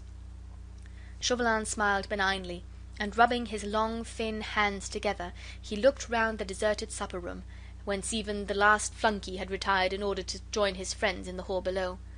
All was silence in the dimly lighted room, whilst the sound of the gavotte, the hum of distant talk and laughter, the rumble of an occasional coach outside, only seemed to reach this palace of the Sleeping Beauty as the murmur of some flitting spooks far away.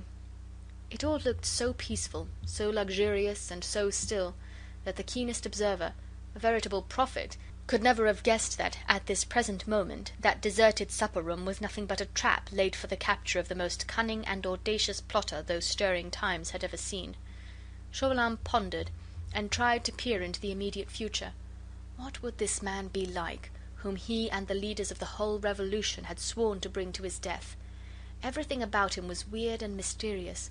His personality, which he so cunningly concealed, the power he wielded over 19 English gentlemen, who seemed to obey his every command blindly and enthusiastically, the passionate love and submission he had roused in his little trained band, and, above all, his marvellous audacity, the boundless impudence which had caused him to beard his most implacable enemies within the very walls of Paris. No wonder that in France the sobriquet of the mysterious Englishman roused in the people a superstitious shudder. Chauvelin himself, as he gazed around the deserted room, where presently the weird hero would appear, felt a strange feeling of awe creeping all down his spine. But his plans were well laid. He felt sure that the Scarlet Pimpernel had not been warned, and felt equally sure that Marguerite Blakeney had not played him false. If she had, a cruel look that would have made her shudder gleamed in Chauvelin's keen, pale eyes. If she had played him a trick, Armand St. Just would suffer the extreme penalty. But no, no, of course she had not played him false. Fortunately, the supper-room was deserted. This would make Chauvelin's task all the easier, when presently that unsuspecting enigma would enter it alone. No one was here now save Chauvelin himself. Stay. As he surveyed with a satisfied smile the solitude of the room, the cunning agent of the French government became aware of the peaceful, monotonous breathing of some one of my Lord Grenville's guests, who, no doubt, had supped both wisely and well, and was enjoying a quiet sleep away from the din of the dancing above. Chauvelin looked round once more, and there, in the corner of a sofa, in the dark angle of the room, his mouth open, his eyes shut, the sweet sounds of peaceful slumbers proceeding from his nostrils, reclined the gorgeously apparelled, long-limbed husband of the cleverest woman in Europe. Chauvelin looked at him as he lay there, placid, unconscious, at peace with all the world and himself, after the best of suppers, and a smile that was almost one of pity softened for a moment the hard lines of the Frenchman's face and the sarcastic twinkle of his pale eyes.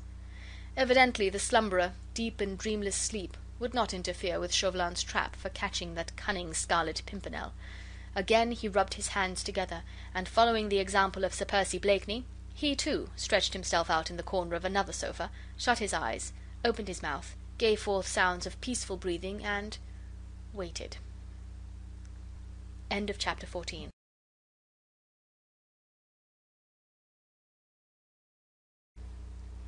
The Scarlet Pimpernel by Baroness Orczy. Chapter 15. Doubt. Marguerite Blakeney had watched the slight, sable-clad figure of Chauvelin as he worked his way through the ballroom. Then, perforce, she had had to wait, while her nerves tingled with excitement. Listlessly she sat in the small, still, deserted boudoir, looking out through the curtained doorway on the dancing couples beyond, looking at them, yet seeing nothing, hearing the music, yet conscious of naught save a feeling of expectancy, of anxious, weary waiting. Her mind conjured up before her the vision of what was, perhaps at this very moment, passing downstairs. The half-deserted dining-room, the fateful hour, Chauvelin on the watch.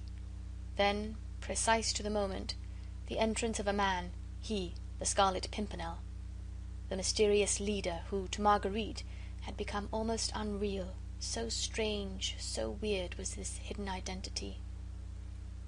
She wished she were in the supper-room too at this moment, watching him as he entered.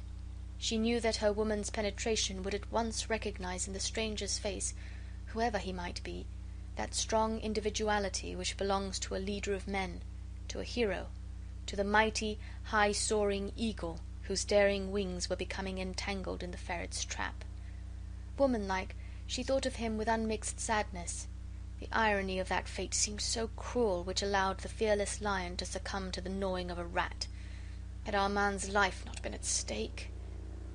"Faith, your ladyship must have thought me very remiss," said a voice suddenly close to her elbow. "I had a deal of difficulty in delivering your message, for I could not find Blakeney anywhere at first." Marguerite had forgotten all about her husband and her message to him.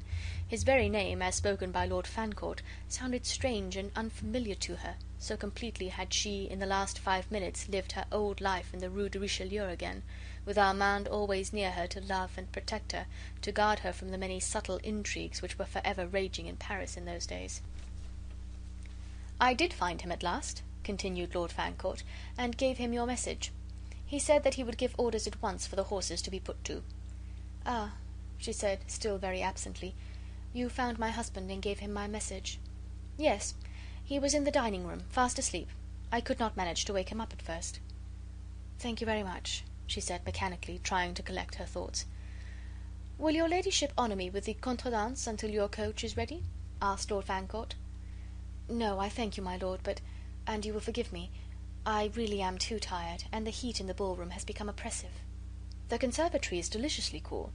Let me take you there, and then get you something. You seem ailing, Lady Blakeney." "I am only very tired," she repeated wearily, as she allowed Lord Fancourt to lead her where subdued lights and green plants lent coolness to the air. He got her a chair, into which she sank. This long interval of waiting was intolerable. Why did not Chauvelin come and tell her the result of his watch?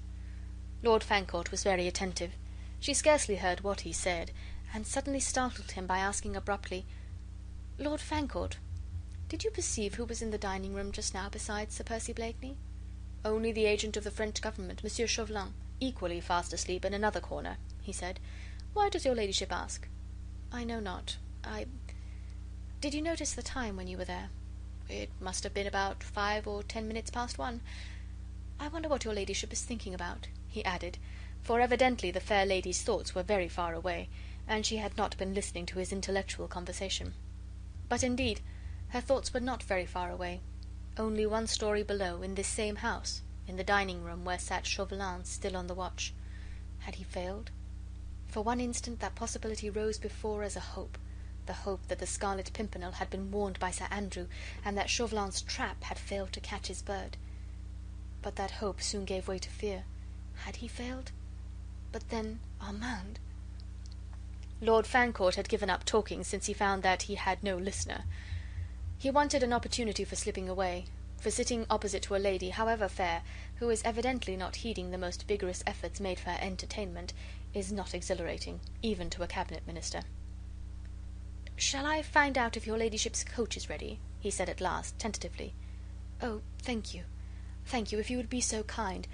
I fear I am but sorry company, but I am really tired, and perhaps would be best alone." But Lord Fancourt went, and still Chauvelin did not come. Oh, what had happened? She felt Armand's fate trembling in the balance. She feared, now with a deadly fear, that Chauvelin had failed, and that the mysterious Scarlet Pimpernel had proved elusive once more. Then she knew that she need hope for no pity, no mercy from him. He had pronounced his either-or, and nothing less would content him. He was very spiteful, and would affect the belief that she had wilfully misled him, and having failed to trap the eagle once again, his revengeful mind would be content with the humble prey. Armand. Yet she had done her best, had strained every nerve for Armand's sake. She could not bear to think that all had failed. She could not sit still. She wanted to go and hear the worst at once. She wondered even that Chauvelin had not come yet to vent his wrath and satire upon her. Lord Grenville himself came presently to tell her that her coach was ready, and that Sir Percy was already waiting for her, ribbons in hand. Marguerite said farewell to her distinguished host. Many of her friends stopped her as she crossed the rooms, to talk to her and exchange pleasant au revoirs. The minister only took final leave of beautiful Lady Blakeney on the top of the stairs.